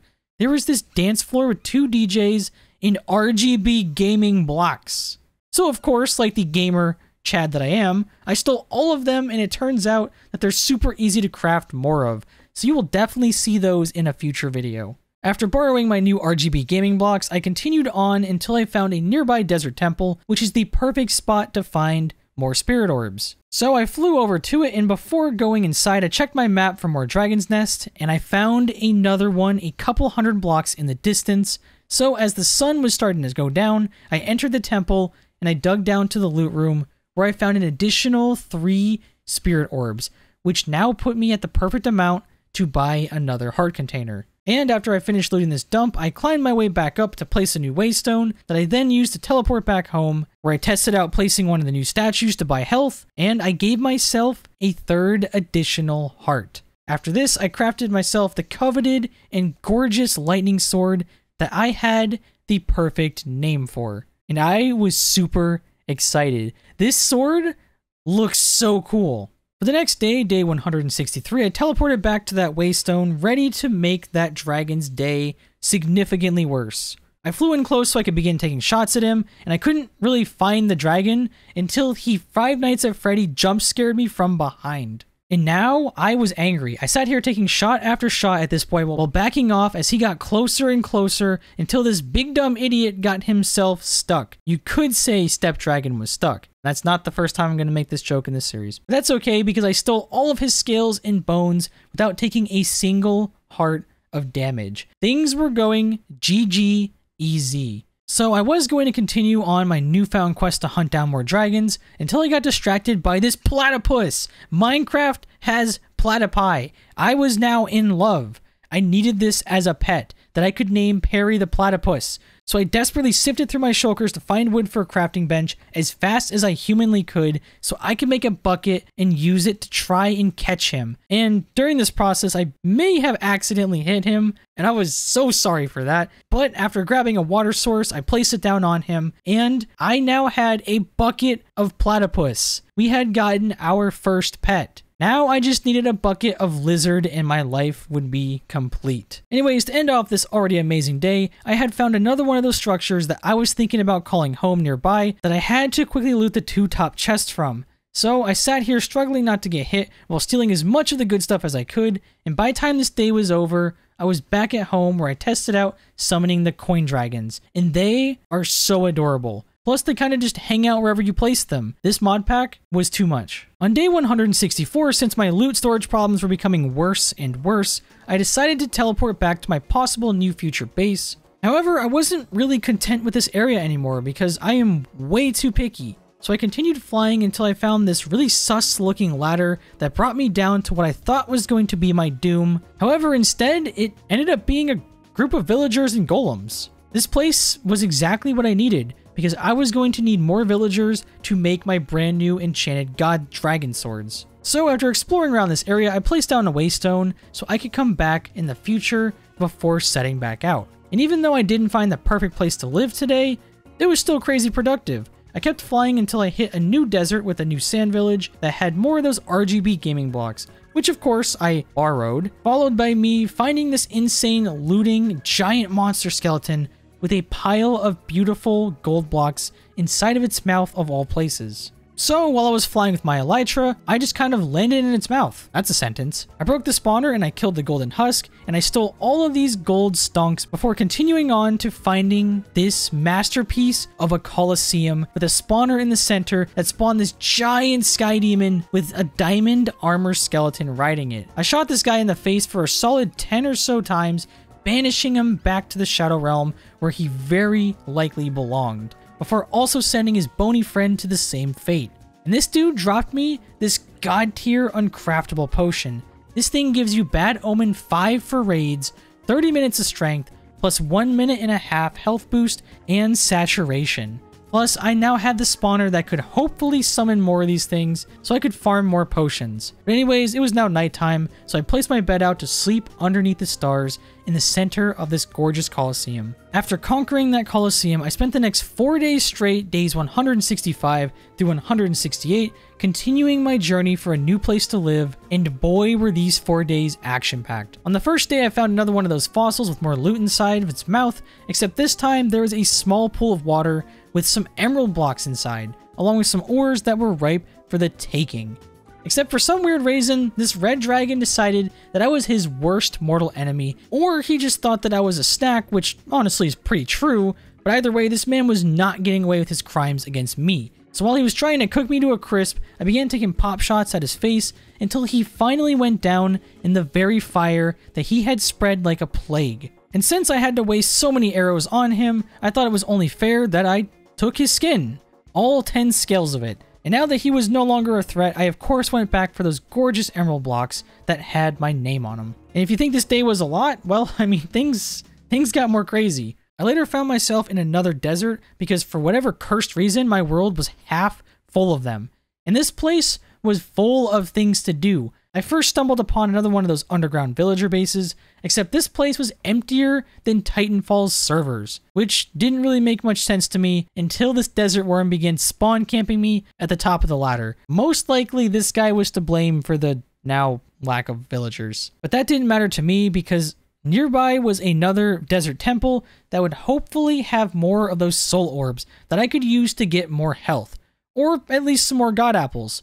And apparently another dragon's lair nearby, because while I was just kind of casually hanging out, sifting through my inventory for a way to catch these adorable lizards that were everywhere, this whole place was set ablaze around me, and this dragon caught me and started chomping my head. I was terrified that things were going to end here, so I ate one of my god apples in desperation, just in case, and after breaking out, I began exacting my revenge for those poor defenseless lizards that this guy had attacked. I kept shooting this dragon as much as I could, slowly turning him into a pincushion for my arrows, until I ran out. And that's when things were getting super dicey, because not only was I down to my last 10 fireworks so I couldn't escape the dragon, but I also didn't have my blue shulker box that was full of all of my waystones, which were my only real way out of this situation. So I kept flying around the area with the remaining fireworks that I did have until I finally got close enough to my shulkers, and one of them was entirely gone. That jerk dragon destroyed the entire box full of loot, and he took my lizards. I was going to get my revenge. But first, I grabbed the shulker full of waystones, I grabbed one out, placed it down, and I quickly dipped out of there before I became that dragon's food. Honestly, I really don't know what was with dragons trying to eat me these last couple of days. It's not like I took any of their family away or anything. So on the next day, day 169, after getting back home, I cleaned out my inventory and grabbed myself more arrows so I could delete that dragon from existence. And that I did, because after teleporting back and shooting him with only 4 more shots, he fell to the ground right before eating this nearby farmer. So I robbed his body of its skin and bones, and I got a clean 19 more emerald dragon scales. And now that the desert was a relatively more safe place, I headed back over to the desert temple that I was trying to loot before I was so rudely interrupted, and I broke my way down so I could steal myself a bunch more loot. And inside of these chests wasn't much, but I did get this crazy Bane of Villagers 8 enchanted book and another soul orb for my collection. And of course, I stole all of the TNT from below because, I don't know, I like stuff. Anyways, by the time I left the temple, I was still so distracted by the lizards, so I went online to do some quick research on the mod until I had been enlightened. It turns out the only thing that I needed to catch these bad boys was this super easy to craft net. So I went back home for the night to clean out my inventory and build some nets. And it turns out while looting the temple, I had found this crazy spellstone that gives me all of these insane projectile related buffs at the cost of only being a little more vulnerable to wither damage and void damage. Nice. For day 170, the very first thing I did, because priorities, of course, was build myself some nets to go catch lizards. That's right, I'm supposed to be making armor, but instead I'm catching lizards. Bite me. Upon going back to the desert, I was confused because none of the lizards were being caught by the nets. And I accidentally smacked one and I really felt bad about it. So I went back to my base to kind of figure out what was going on, and I think I discovered the issue. Lizards are parts of the Creatures and Beasts mod, and you can feed them by giving them apple slices, which can be crafted from regular apples. So I scoured all of my house chests for the single remaining apple that I had because I used the rest for golden apples, and I used it to make apple slices. And after that, I went back to the desert to try feeding the lizard apple slices, and boom, the net finally works and I now have lizards. So I went around looking for more to feed my remaining 2 apple slices to before catching, and after running out, I tried right-clicking another lizard just in case it worked, and for some reason it did. The net just kind of worked now, which meant only one thing. Verb, I know what we're going to do today. I spent the entire rest of today running around catching as many lizard friends as I could until I was very rudely interrupted by the 3rd Emerald Dragon. The joke was on this guy because my bow had punch 2, which pretty much kept him far away from me until he finally went down. And this dude must have been thick with 3 C's because he dropped a whopping 25, count them, 25 emerald scales, along with more bones and his skull. And at this point, it was safe to say I was becoming a dragon slaying god. However, on the next day, day 171, I was about to regret calling myself a god of anything. I went back to the desert area and searched for more lizards, and while I was there, I noticed this stone brick style spiral staircase that normally I wouldn't go down because it's super sketch. However, there were tons of villagers nearby, and on my map, it showed a ton of villagers, and it was all lit up. So I thought it might be another one of those underground villager bases. And upon getting down here, it was one of the big ones. There were villagers everywhere. However, once I did make my way down the stairs, I got an achievement for finding something called the Foundry. And at the time, I thought it was referring to this village, but boy was I wrong. I began exploring all of the village halls looking for any nearby loot, but my minimap was full of other mobs. And that's when I found this massive, and I mean like stupendously giant, dark cathedral looking structure that had fountains of lava in the center of each corridor. And there were spawners. Inside of this place, there were spawners that spawned in these absolutely cracked piglin brutes in netherite armor. And these guys had very scary buffs. At first, everything was fine because I kept my distance while sniping them. I ran in to break the first spawner, and a lot of the loot was pretty mediocre. But then, everything went wrong. I approached the second spawner so I could break it, and a couple of brutes spawned in, which normally wouldn't be a huge deal because of my bow, but that's when I heard the cursed hiss of a creeper about to explode behind me. And this guy threw me directly into the stream of lava while I was being absolutely beaten and bruised by these piglins. So after escaping the lava, I ran like my life depended on it because, I mean, it probably did. And these dudes must have been from the Sonic metaverse because they kept up with me the entire time, giving me no break. I tried placing blocks to stop them from entering the village halls, but they were way too quick, and to make it even worse, I accidentally placed down this block of quicksand that I had found, and I ended up trapping myself in it with these guys who started doing insane damage to me. These piglins each had a strong 3 buff and crazy strong pickaxes. So I did what must have been done. I ate another god apple, and I fought for my life until both of them were down. This was terrifying. So as the night was about to end, I placed down a waystone, and I went back home so I could properly prepare myself for that literal hell. Even though I was still supposed to be out looking for a place to live. I know, I'm very distracted. So on day 172, the very first thing I did was begin placing out any and all shulker boxes that I had that had spawners inside because my armor was super dinged up from fighting the forge, and I was going to need to grind XP back at my XP farm. However, this time it was going to be far more efficient. I grabbed all of my Vindicator spawners that I had for emeralds and Wither Skeleton spawners for extra Wither Bones and the chance at getting more Wither Skulls. I placed these spawners in 2 separate columns down the center of the tower with 2 blocks in between so no mobs would get stuck and ruin the mob cap. And now this tower was going to be an absolute beast. It took no time at all for other mobs to spawn in, and these mobs dropped so much XP and way better loot. After finishing swapping out the spawners, I spent the rest of the day grinding out mad amounts of mobs, and this was going insanely well. After only the first 5 minutes of grinding, I already had gotten 4 more stacks of emeralds, plus 2 Wither Skulls. And speaking of Wither Skulls, I still had several Nether Stars back home that I could use to make beacons, and a beacon was exactly what I needed to really make this place maximum efficiency. Especially since, you know, fixing pickaxes takes an actual year in this mod pack, which is way longer than vanilla for no reason. So anyways, I went back to my base to gather enough supplies for the beacons, except I was missing obsidian. And unfortunately, the quickest way to get more of it was the Foundry dungeon. So I teleported back and I stole 9 obsidian before leaving as fast as I could. I wanted nothing to do with this place right now. After getting home, I crafted myself 3 shiny new beacons. I then grabbed a ton of gold blocks and I struggled to construct a new max level beacon by my XP farm during this awful snowstorm. However, I now had strength 2 and I was ready to fully repair my pickaxe by grinding myself some more XP. So for the next 3 days, days 173 through 175, I spent my time waiting up top of the XP farm tower for tons of mobs to spawn and grinding my way through them for mad insane stunks. And I know I say it every time, but this farm was busted. Throughout these 3 days, I probably killed thousands of mobs, and not only did I repair all of the tools and armor, including the pickaxe, insanely fast, but I also ended up with 75 total levels, after passing that quality 69, of course. And during these 3 days, I also learned the actual dangers of this farm, because there was a chance that Wither spawners can spawn mutant Wither Skeletons. And at first it wasn't a huge deal. I kind of saw it on the map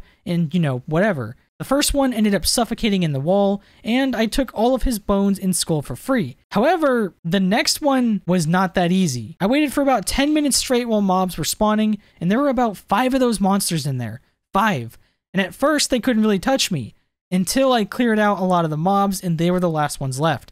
Then they started doing some insane damage by wallbanging me. It was almost like these guys had wall hacks and I was playing on Nuketown because they almost made me pop a totem multiple times. So unfortunately, I had to eat yet another god apple. I just can't have nice things in this world. Like honestly, I just don't know what it is with these recent days. Things were getting scary. But anyways, by the time I was done grinding all of these mobs, I ended up with this insane chest full of loot.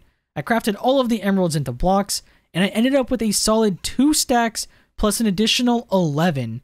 Which may not be faster than stick trading, but it's still pretty pog. On top of that, I also ended up with a ton of coal, 10 Wither Skulls, and a lot of stacks of Wither Bones and cracked Wither Bones. Overall, my farm was now very, very overpowered.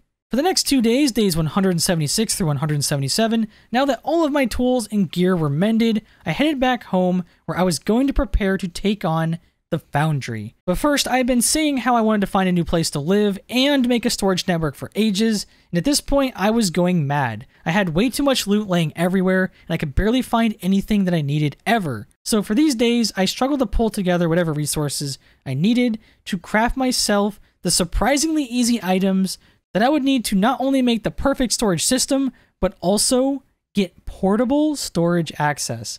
That's right, you heard me right. After this network was built, I was going to have access to everything that I owned while I was out on the go. So I spent the next 2 days crafting the storage inventory, storage network route, and storage request tables that I was going to need for it. And now there was only one thing left that I needed, and it was the crafting remote. This bad boy would allow me to access all of my inventory and craft from anywhere in the world. However, I was missing one of the key items that I needed to make it, sea lanterns. But luckily, I knew about an oceanographer villager that just so happened to trade them. So I crafted the block that he would need, and I traveled back to my first village, where I traded with this bad boy for a sweet stack of easy lanterns. And after returning home, I crafted the new remote along with a whole bunch of link cables that would be needed to connect all of the chests that I hooked up to them to make my brand new storage network. However, now I needed a house to place it in, and you know what? This space has been my home for the last 175 days, so why not continue that trend? So on day 178, now that I had everything I could need for the storage system, I began clearing some space near the corner of my base so I could begin placing everything out. I broke down all of the dark oakwood planks that were imprisoning this villager and iron golem for what feels like millennia, and I cleaned up any of the other blocks that would make this whole area a lot more open so I could place out this wall of regular chests all the way up to the ceiling in the corner of the house. After that, I hooked up the link cables to each and every chest, and I placed out the 3 storage blocks that I would need to make up the network. After this, I right-clicked it with the remote, and mission Maximum Looting Plus Ultra was now in full swing, because I had access to my inventory from anywhere. Honestly, why didn't I do this way sooner? I no longer even needed shulker boxes, technically. Anyways, now that the network was in full swing, I went around doing the most satisfying thing ever, which was breaking all of my chests and rapidly yeeting everything into my storage from off the ground. I did this for every single chest, including finally emptying out all of my shulkers. And now I could truly live my life just like Larry. This was one of the best and easiest mods I have ever used, especially since I didn't have to generate power. I still get flashbacks to that Arlcraft video, I swear. For day 179, now that I had finally fixed my storage problems, I was ready to go back and take on the foundry. So I used my waystone to teleport there, and I slowly began clearing the spawners out one at a time to be safe about it. This place was massive. The hallways just kept going on, and the ambient sounds were super eerie. I continued going further into the place. I spotted this giant orb of what seemed to be charred blocks directly in the center, and that's when I saw the random redstone, emerald, and other ores in between all of those very charred blocks, which means only one thing. This was a level 5 dragon's den, directly in the center of the place. Things were going to get interesting. So I put some ender pearls and a waystone into my hotbar just in case, and I dug in to see this gigantic beast sleeping. And as Danny DeVito would say, I just started blasting. I began shooting this thing with my bow, and honestly, the dragon was kind of dumb. It began breaking through floors until it got stuck by the lava, where I eventually took it down with arrows. I'm kind of glad it hit that lava, because this thing would have probably gone all the way to the surface, and if that happened, my life would have been significantly harder. But I had easily defeated my first level 5 dragon, and as it would turn out, the dragon wasn't really the problem here, because under the nest was this huge room with more spawners and magma cubes the size of the sun. But things are okay because I wasn't going down there, right? Well, not quite. I built my way up to the dragon's corpse to loot it, except there was a nearby spawner that had already spawned more of those piglin brutes, and something was off. Very off. I couldn't snipe them, so as they got closer, I tried to break the blocks under the terracotta, except I also couldn't break them. So I tried to build up and smack them from above, and I still couldn't damage them. This part of the dungeon didn't seem right. Something was off. If I wanted to collect the dragon's drops, which hopefully contained an egg for a dragon, I was going to have to become clever to do this. Or so I had thought, because after reloading my world, just in case I was lagging or something, everything started going how it was supposed to. The enemies could be damaged and the blocks could once again be broken. Apparently these dragons are just as laggy in 1.16 Minecraft as they were in 1.12. But anyways, since I could now damage them, I sniped out all of the brutes that were camping me before doing this very risky pro gamer move where I flew over to the spawner with my elytra to quickly break it, and these guys were really not a big fan of that, because after I did manage to break it, they chased me down several times, and I barely had time to react. I ended up just building up inside of the dragon's nest and sniping each and every one of them in the face until I was finally safe to collect my winnings. And upon looting the dragon, there was sadly no dragon egg, only the massive pile of 48 scales and bones. And after all that ridiculousness, honestly, I was thinking about taking a break from this place so I ran out of that dump as fast as Minecraft humanly possible. The next time I go back here, I will be way more prepared with a much better weapon and hopefully better armor. But anyways, overall I was down here until the end of day 182. So on the next day, day 183, after getting back home, it was time to start renovating my base for the new villager army that I was going to need to make my new swords into beasts. So to start this process, I cleared out all of the random plants and other blocks downstairs, and I spent most of this day just removing the dirt and stone floor, replacing it with some much nicer and more classy spruce wood. I also increased the size of each doorway to give myself more space to place different villagers along the edges. And if you're wondering why I said place the villagers instead of boat them, then boy did I have a surprise for you. After doing a little bit more research on how to move mobs in this mod pack, I came across an item called the Quantum Catcher, which I could use to pick up villagers from literally anywhere and bring them to my base. However, in order to make it, I was going to need two things. The first was spawner scraps, which I could easily get since I've been silk touching every spawner I've been finding for the last 100 days. And the next thing was a block of arcane crystals, which I could find by mining arcane down below, so that was exactly what I was going to do. I crafted myself several stacks of ladders, and I dug down a 2-block area straight down as far as I could until I got to what I thought would be bedrock, but instead it was just pitch black, almost like the void. And that's when I learned just how unforgiving this world really is. That's right, it was just void. There were just holes in the bedrock in this mod pack. That's terrifying. But with that crisis averted, I began strip mining for ores, and yeah, bedrock floor just has random openings in it everywhere, void. So instead of living life dangerously on the edge, I built up a couple more layers before continuing my excursion. And throughout the night, I got basically nothing. Just some more coal and much needed lapis, but no arcane crystals. So I thought I would move on to plan B, which was to instead go caving the next day. So for day 184, I made the genius big brain gamer idea to teleport back to the foundry so I could hopefully find a nearby open cave system. And boy did I. It turned out this area was full of so many different structures that it was an absolute dumpster fire. I ended up running into one of those multi-layered dungeons that are also in RLCraft, however just much more difficult. And this place was covered wall to ceiling with vines everywhere. And to make this mess even worse, a ravine divided it right down the middle. But this wasn't just any ravine, because down at the bottom were the exact ores that I had come here for. Those round glowing white ores dropped the arcane crystals that I was in need of.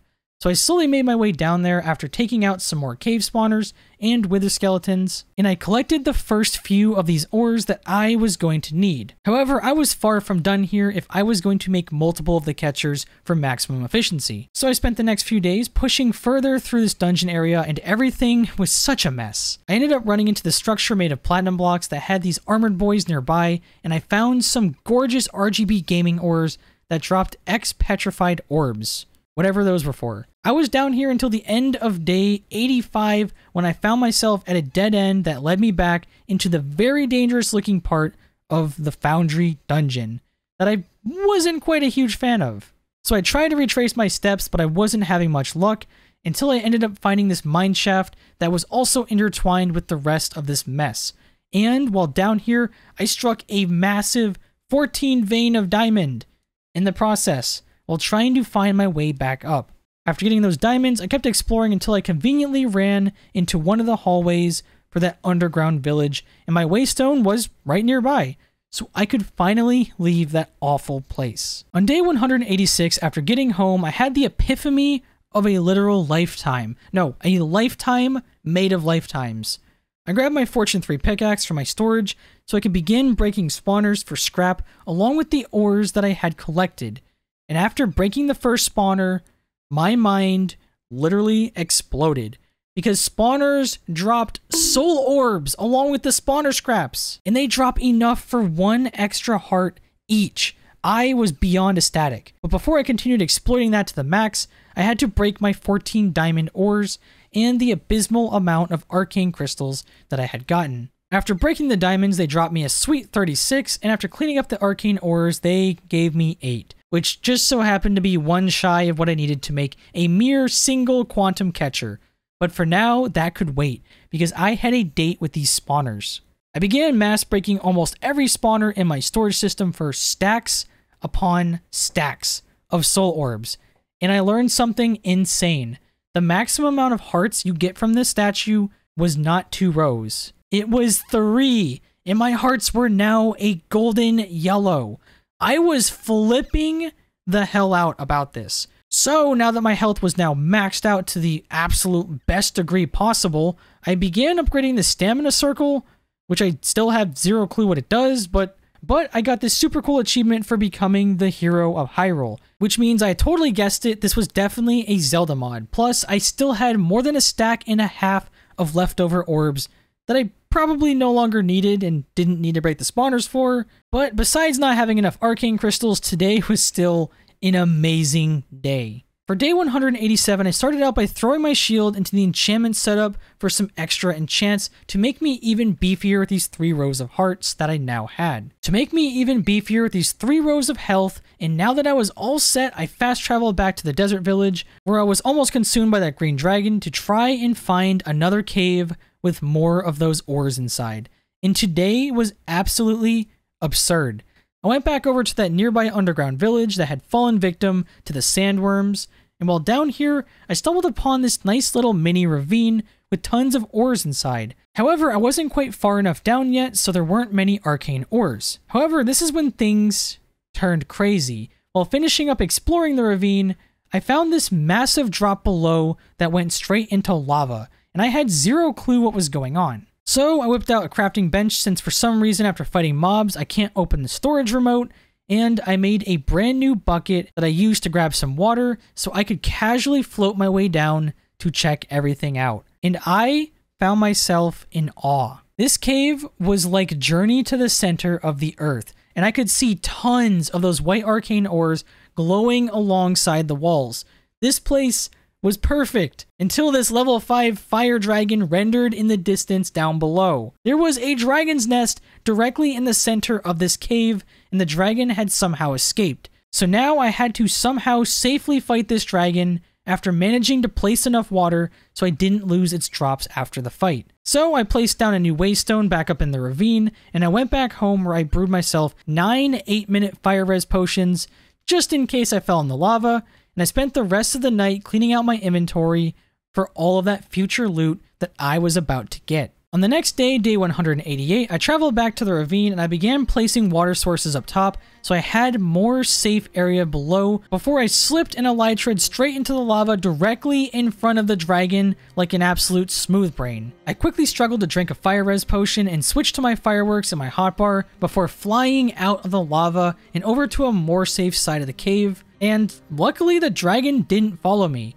which was probably because he was stuck in the lava. Must suck to suck, huh, Step Dragon? Anyways, while I was over here near another source of water, since when landing in the lava I tried to place mine, which I honestly have no words for because that makes 0 sense, I swam up to collect it, and while up here I scored some more of that sweet arcane crystal that I have been looking for. After mining those little bit of crystals, a loot goblin spawned in, and normally I wouldn't care too much, but he had this busted trade to get a Fortune 5 pickaxe.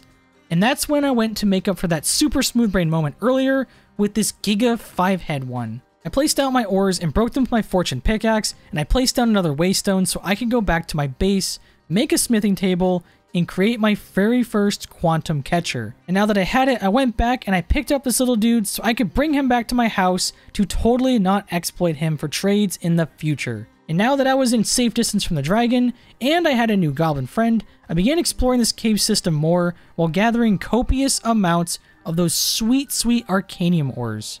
That is, until I ran into a boss bar for something called the Ferrous Rotnot, which turned out to be this huge stone knight with a sword in his back that was just kind of chilling in the lava. So I did what a smart pro gamer would do around a bear, and I poked it. I placed water down to free him of his lava prison. And just like the other 2 Mowzy's mob bosses, this guy was now going down, and unlike the normal boss fights that are super hectic and fun, this one was, basic to say the least. His movement was so slow that he could never catch up to me, and his attacks only happened when I was in close proximity for like 5 seconds. And they were more predictable than the average isekai anime. No shade though, I do love isekais. But yeah, this fight took so much longer than it should have because he was only vulnerable to damage after he used his axe slam attack and got stuck and I would smack him in the back. But after about, I kid you not, 5 hits, his cheeks were mine and so was his trashy axe and helmet that both apparently never break.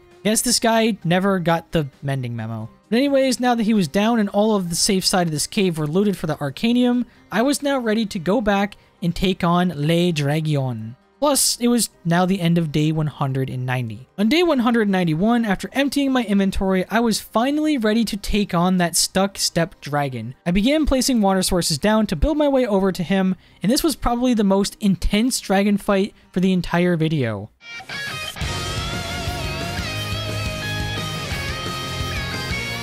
Nah, I'm just kidding. This guy just kind of sat here letting my punch bow push him across the lava until he died. And now that his story was at its end, it was time for me to steal all of their loot. I placed enough water around just in case so none of the drops got burned, and this dragon was thick with 10 Cs. It dropped a stack and 25 scales, plus finally I had gotten a dragon egg. I could get a dragon and begin making dragon steel.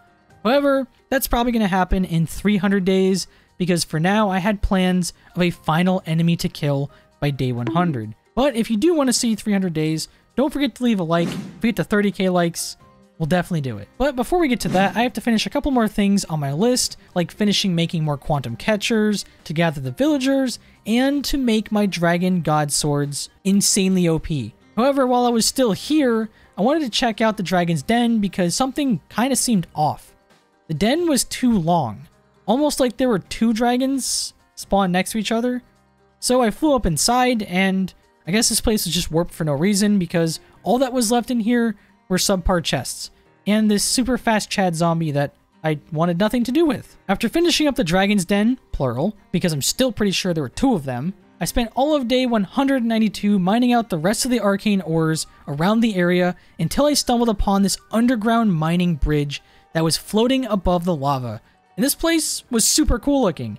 There were spawners everywhere that spawned different beefy and fast skeletons, and the barrels were full of some pretty cracked loot along with more diamond enchanted armors. However, I didn't want to spend much time down here, so I quickly cleared out this place in full as fast as I could so I could move on with my Minecraft life, and I made sure to take any of the remaining arcane ores nearby while also stealing all of the powered rails because Hoarder Gang unite. Can I get some hoarder gangs in the comments? Anyways, after finishing up the entire cave with way more arcane ore than I ever expected, I flew down to the waterfall and I swam up and teleported home for the night. On day 193, I placed out all of my arcane ores with my offhand while breaking them with my Fortune 3 pick until I had enough crystals to make an insane 19 more quantum catchers. With this many, I could now borrow an entire village at a time. Literally. So after crafting the 19 more, I teleported back to the Forge Dungeon underground, and I ran around rescuing every villager from this literal hell. And after collecting the 8 that I did manage to find, I ran into another part of the foundry with a spawner that was close enough to me to start pumping out those very dangerous enemies. So I got a bit creative with my Iron Golem torture today. I used one of the catchers to pick up this Iron Golem, and I struggled to drop him down to his doom. And just to see how they would do, yeah, they tore him apart like they were World War Z zombies. So I was not going down there. Also, why does this keep happening to my Iron Golems in my game? The world will never know. So after that newest addition to the top 10 saddest anime deaths, I was now out of this place because I had all of the villagers that I was going to begin trading with for my god swords. So the very first thing I did on day 194 was evict all of my villagers inside of this box from the first 100 days, and I broke it down so this place could finally be less of a cluster. It was now the nicest in here that it has been in forever. We were finally making progress. And speaking of progress, I began turning this whole wall into a section of villager boxes now that I had the space. I started to glass in the sides of my base, and I sealed each box with a job block. And this is when I realized my mistake. All of the villagers that I picked up started refusing to change jobs because the game had no clue what to do with them. So these villagers ended up being useless. So I had this quick idea to try dumping them into the nether to see if they would revert into regular villagers like in vanilla. Because if you put villagers in the nether, they forget their job blocks and they become normal. So I placed down this guy in the nether and he did not change. So I just kind of left the dude here. I guess this place was now the Shadow Realm because he was stuck here for eternity. After this, I spent the rest of the day struggling to mess with my villagers, which I didn't know who was who until I placed them, and yeah, pretty uneventful day because of this screw up. But that was okay because for the next 2 days, days 195 through 197, I was on a crazy villager reroll roll. Get it? I'm not sorry. I teleported to the sand village by Paintopia and I stole as many villagers as I could fit in my inventory that I took back to my base to begin the mass rerolls. Let me just say, better Minecraft Plus enchantments are almost as good as RLCraft, if not better. Plus, so many of the default ones like Unbreaking and Sharpness now have a chance to go over their max levels. During my rerolling, I found some insane things. I found Punch 4 before finding Punch 5, which would definitely go on a new Dragon Bow. I found frickin' Protection 6. Found this enchantment called Slayer that was level frickin' 10 and worked similarly to Sharpness, or one of the specific enchants like Smite, except for all monsters. I also got Capturing 6, which gives you a chance to drop a spawn egg of whatever mob you kill, which is kind of pointless in this mod pack, but still pretty cool.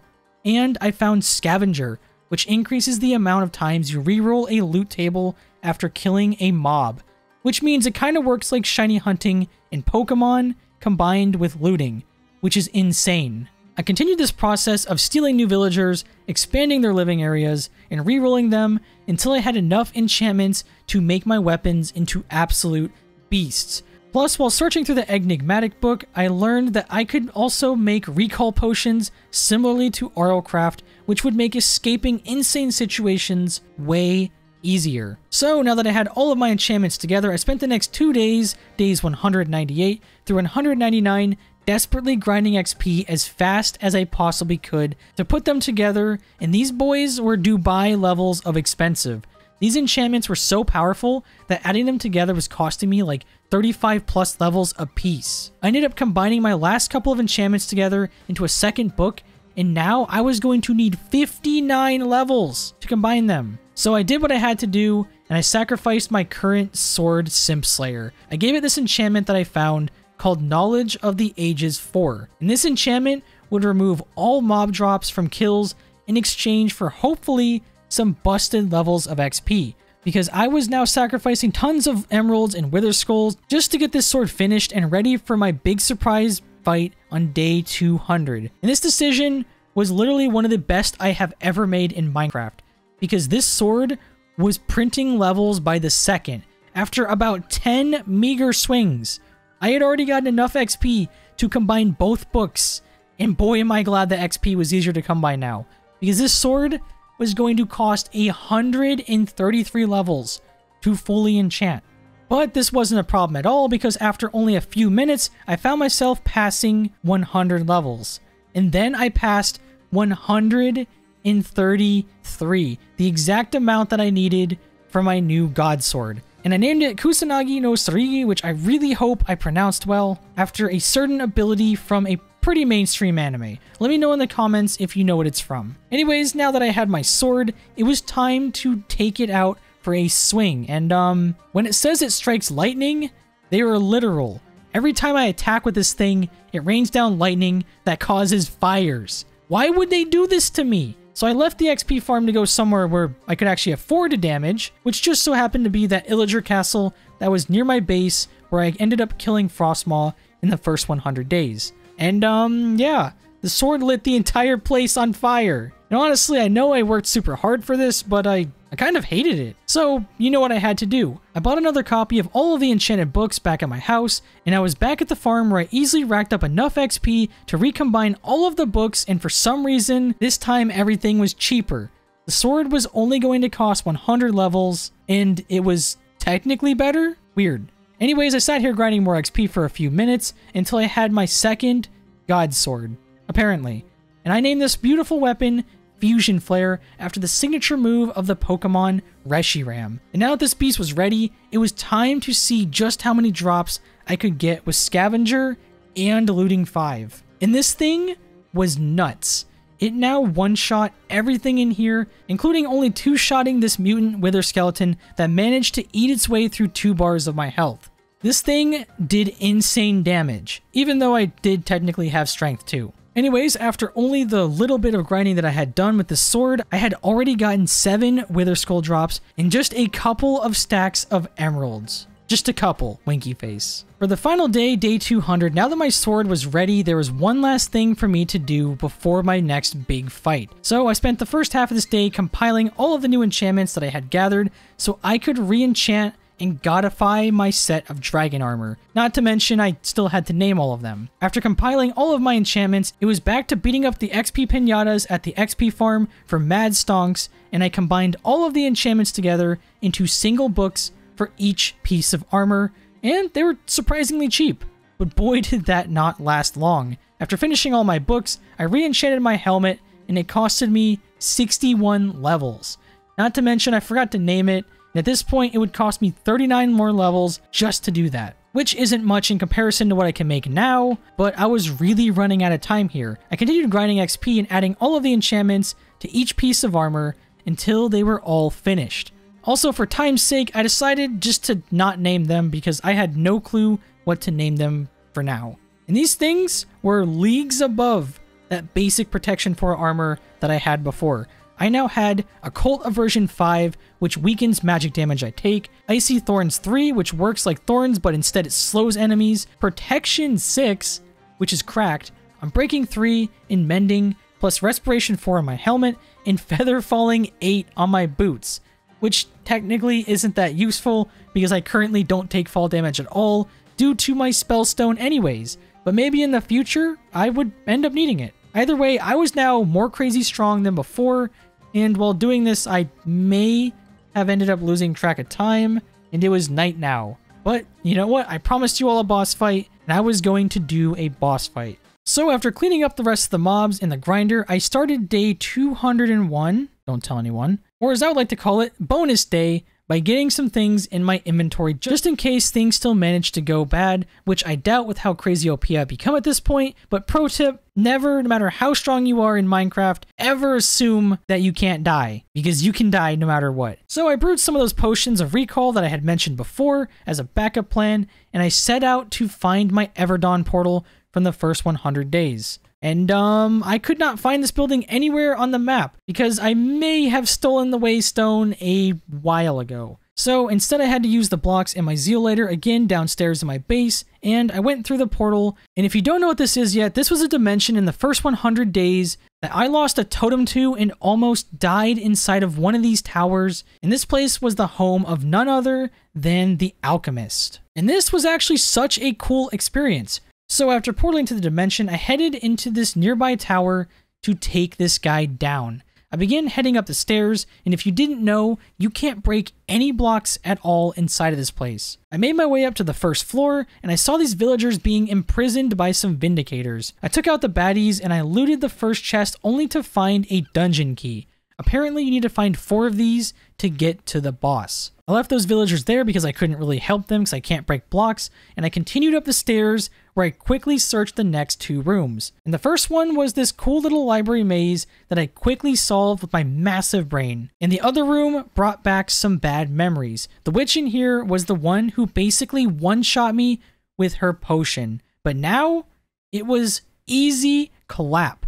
She had nothing on me. I moved on to the 4th and final room, which looked like the Alchemist's bedroom, and it had this cool little custom cat model with a curved tail that was just kind of sitting by the door. And there was an easy chest out in the open that had chest key number 4. And now that I had all 4 keys and I found myself at the top of the tower, I right-clicked the block in the center, and I was teleported to this arena where I was joined by him, the Alchemist. And this fight was very well made, but I was a little way too overpowered for it. The animations and sound effects were top notch as I tanked every single hit. I kept smacking him down, and the lowest he got me was literally by 2 hearts out of my 3 rows. Not a casual flex, by the way. But anyways, I kept beating him down until he hit his final phase, and I defeated him once and for all. And honestly, I am so glad that I didn't take this guy on the first time. because I would have 100% died in here. Once you come to this place, the only way out is like a potion of teleportation, or yeah, that's basically it, 'cause you can't place down waypoints. If I came here in the first 100 days and I got stuck in this room, I would have died. So ironically, it turns out that I owe that witch my life. So now that I've defeated the alchemist and got my pretty awful rewards, it was time to leave. I went back to the portal, and upon arriving home, I placed out the trophy that I had apparently gotten, and it's actually pretty cool. It was this nice little gold plaque that said alchemist on it. So maybe if we do 300 days in the future, I could take on the Everbright dimension, which had the next boss known as the Summoner. But anyways, this has been 200 days of hardcore better Minecraft. This series has been so much fun, and if you do all enjoy it, don't forget to leave a like and subscribe, and also leave a comment down below. Let me know what you think about it. And once again, I'd like to thank Apex Gaming for sponsoring this video. If you would like to pick up an amazing gaming PC to enhance your Minecraft experience, the link is in the description down below. And don't forget to use code PAIN at checkout for an additional 5% off your order. Anyways, thank you all for watching, and don't forget to check out my other videos on the screen now. This has been PainDomination, and I will see you all in the next video. Peace.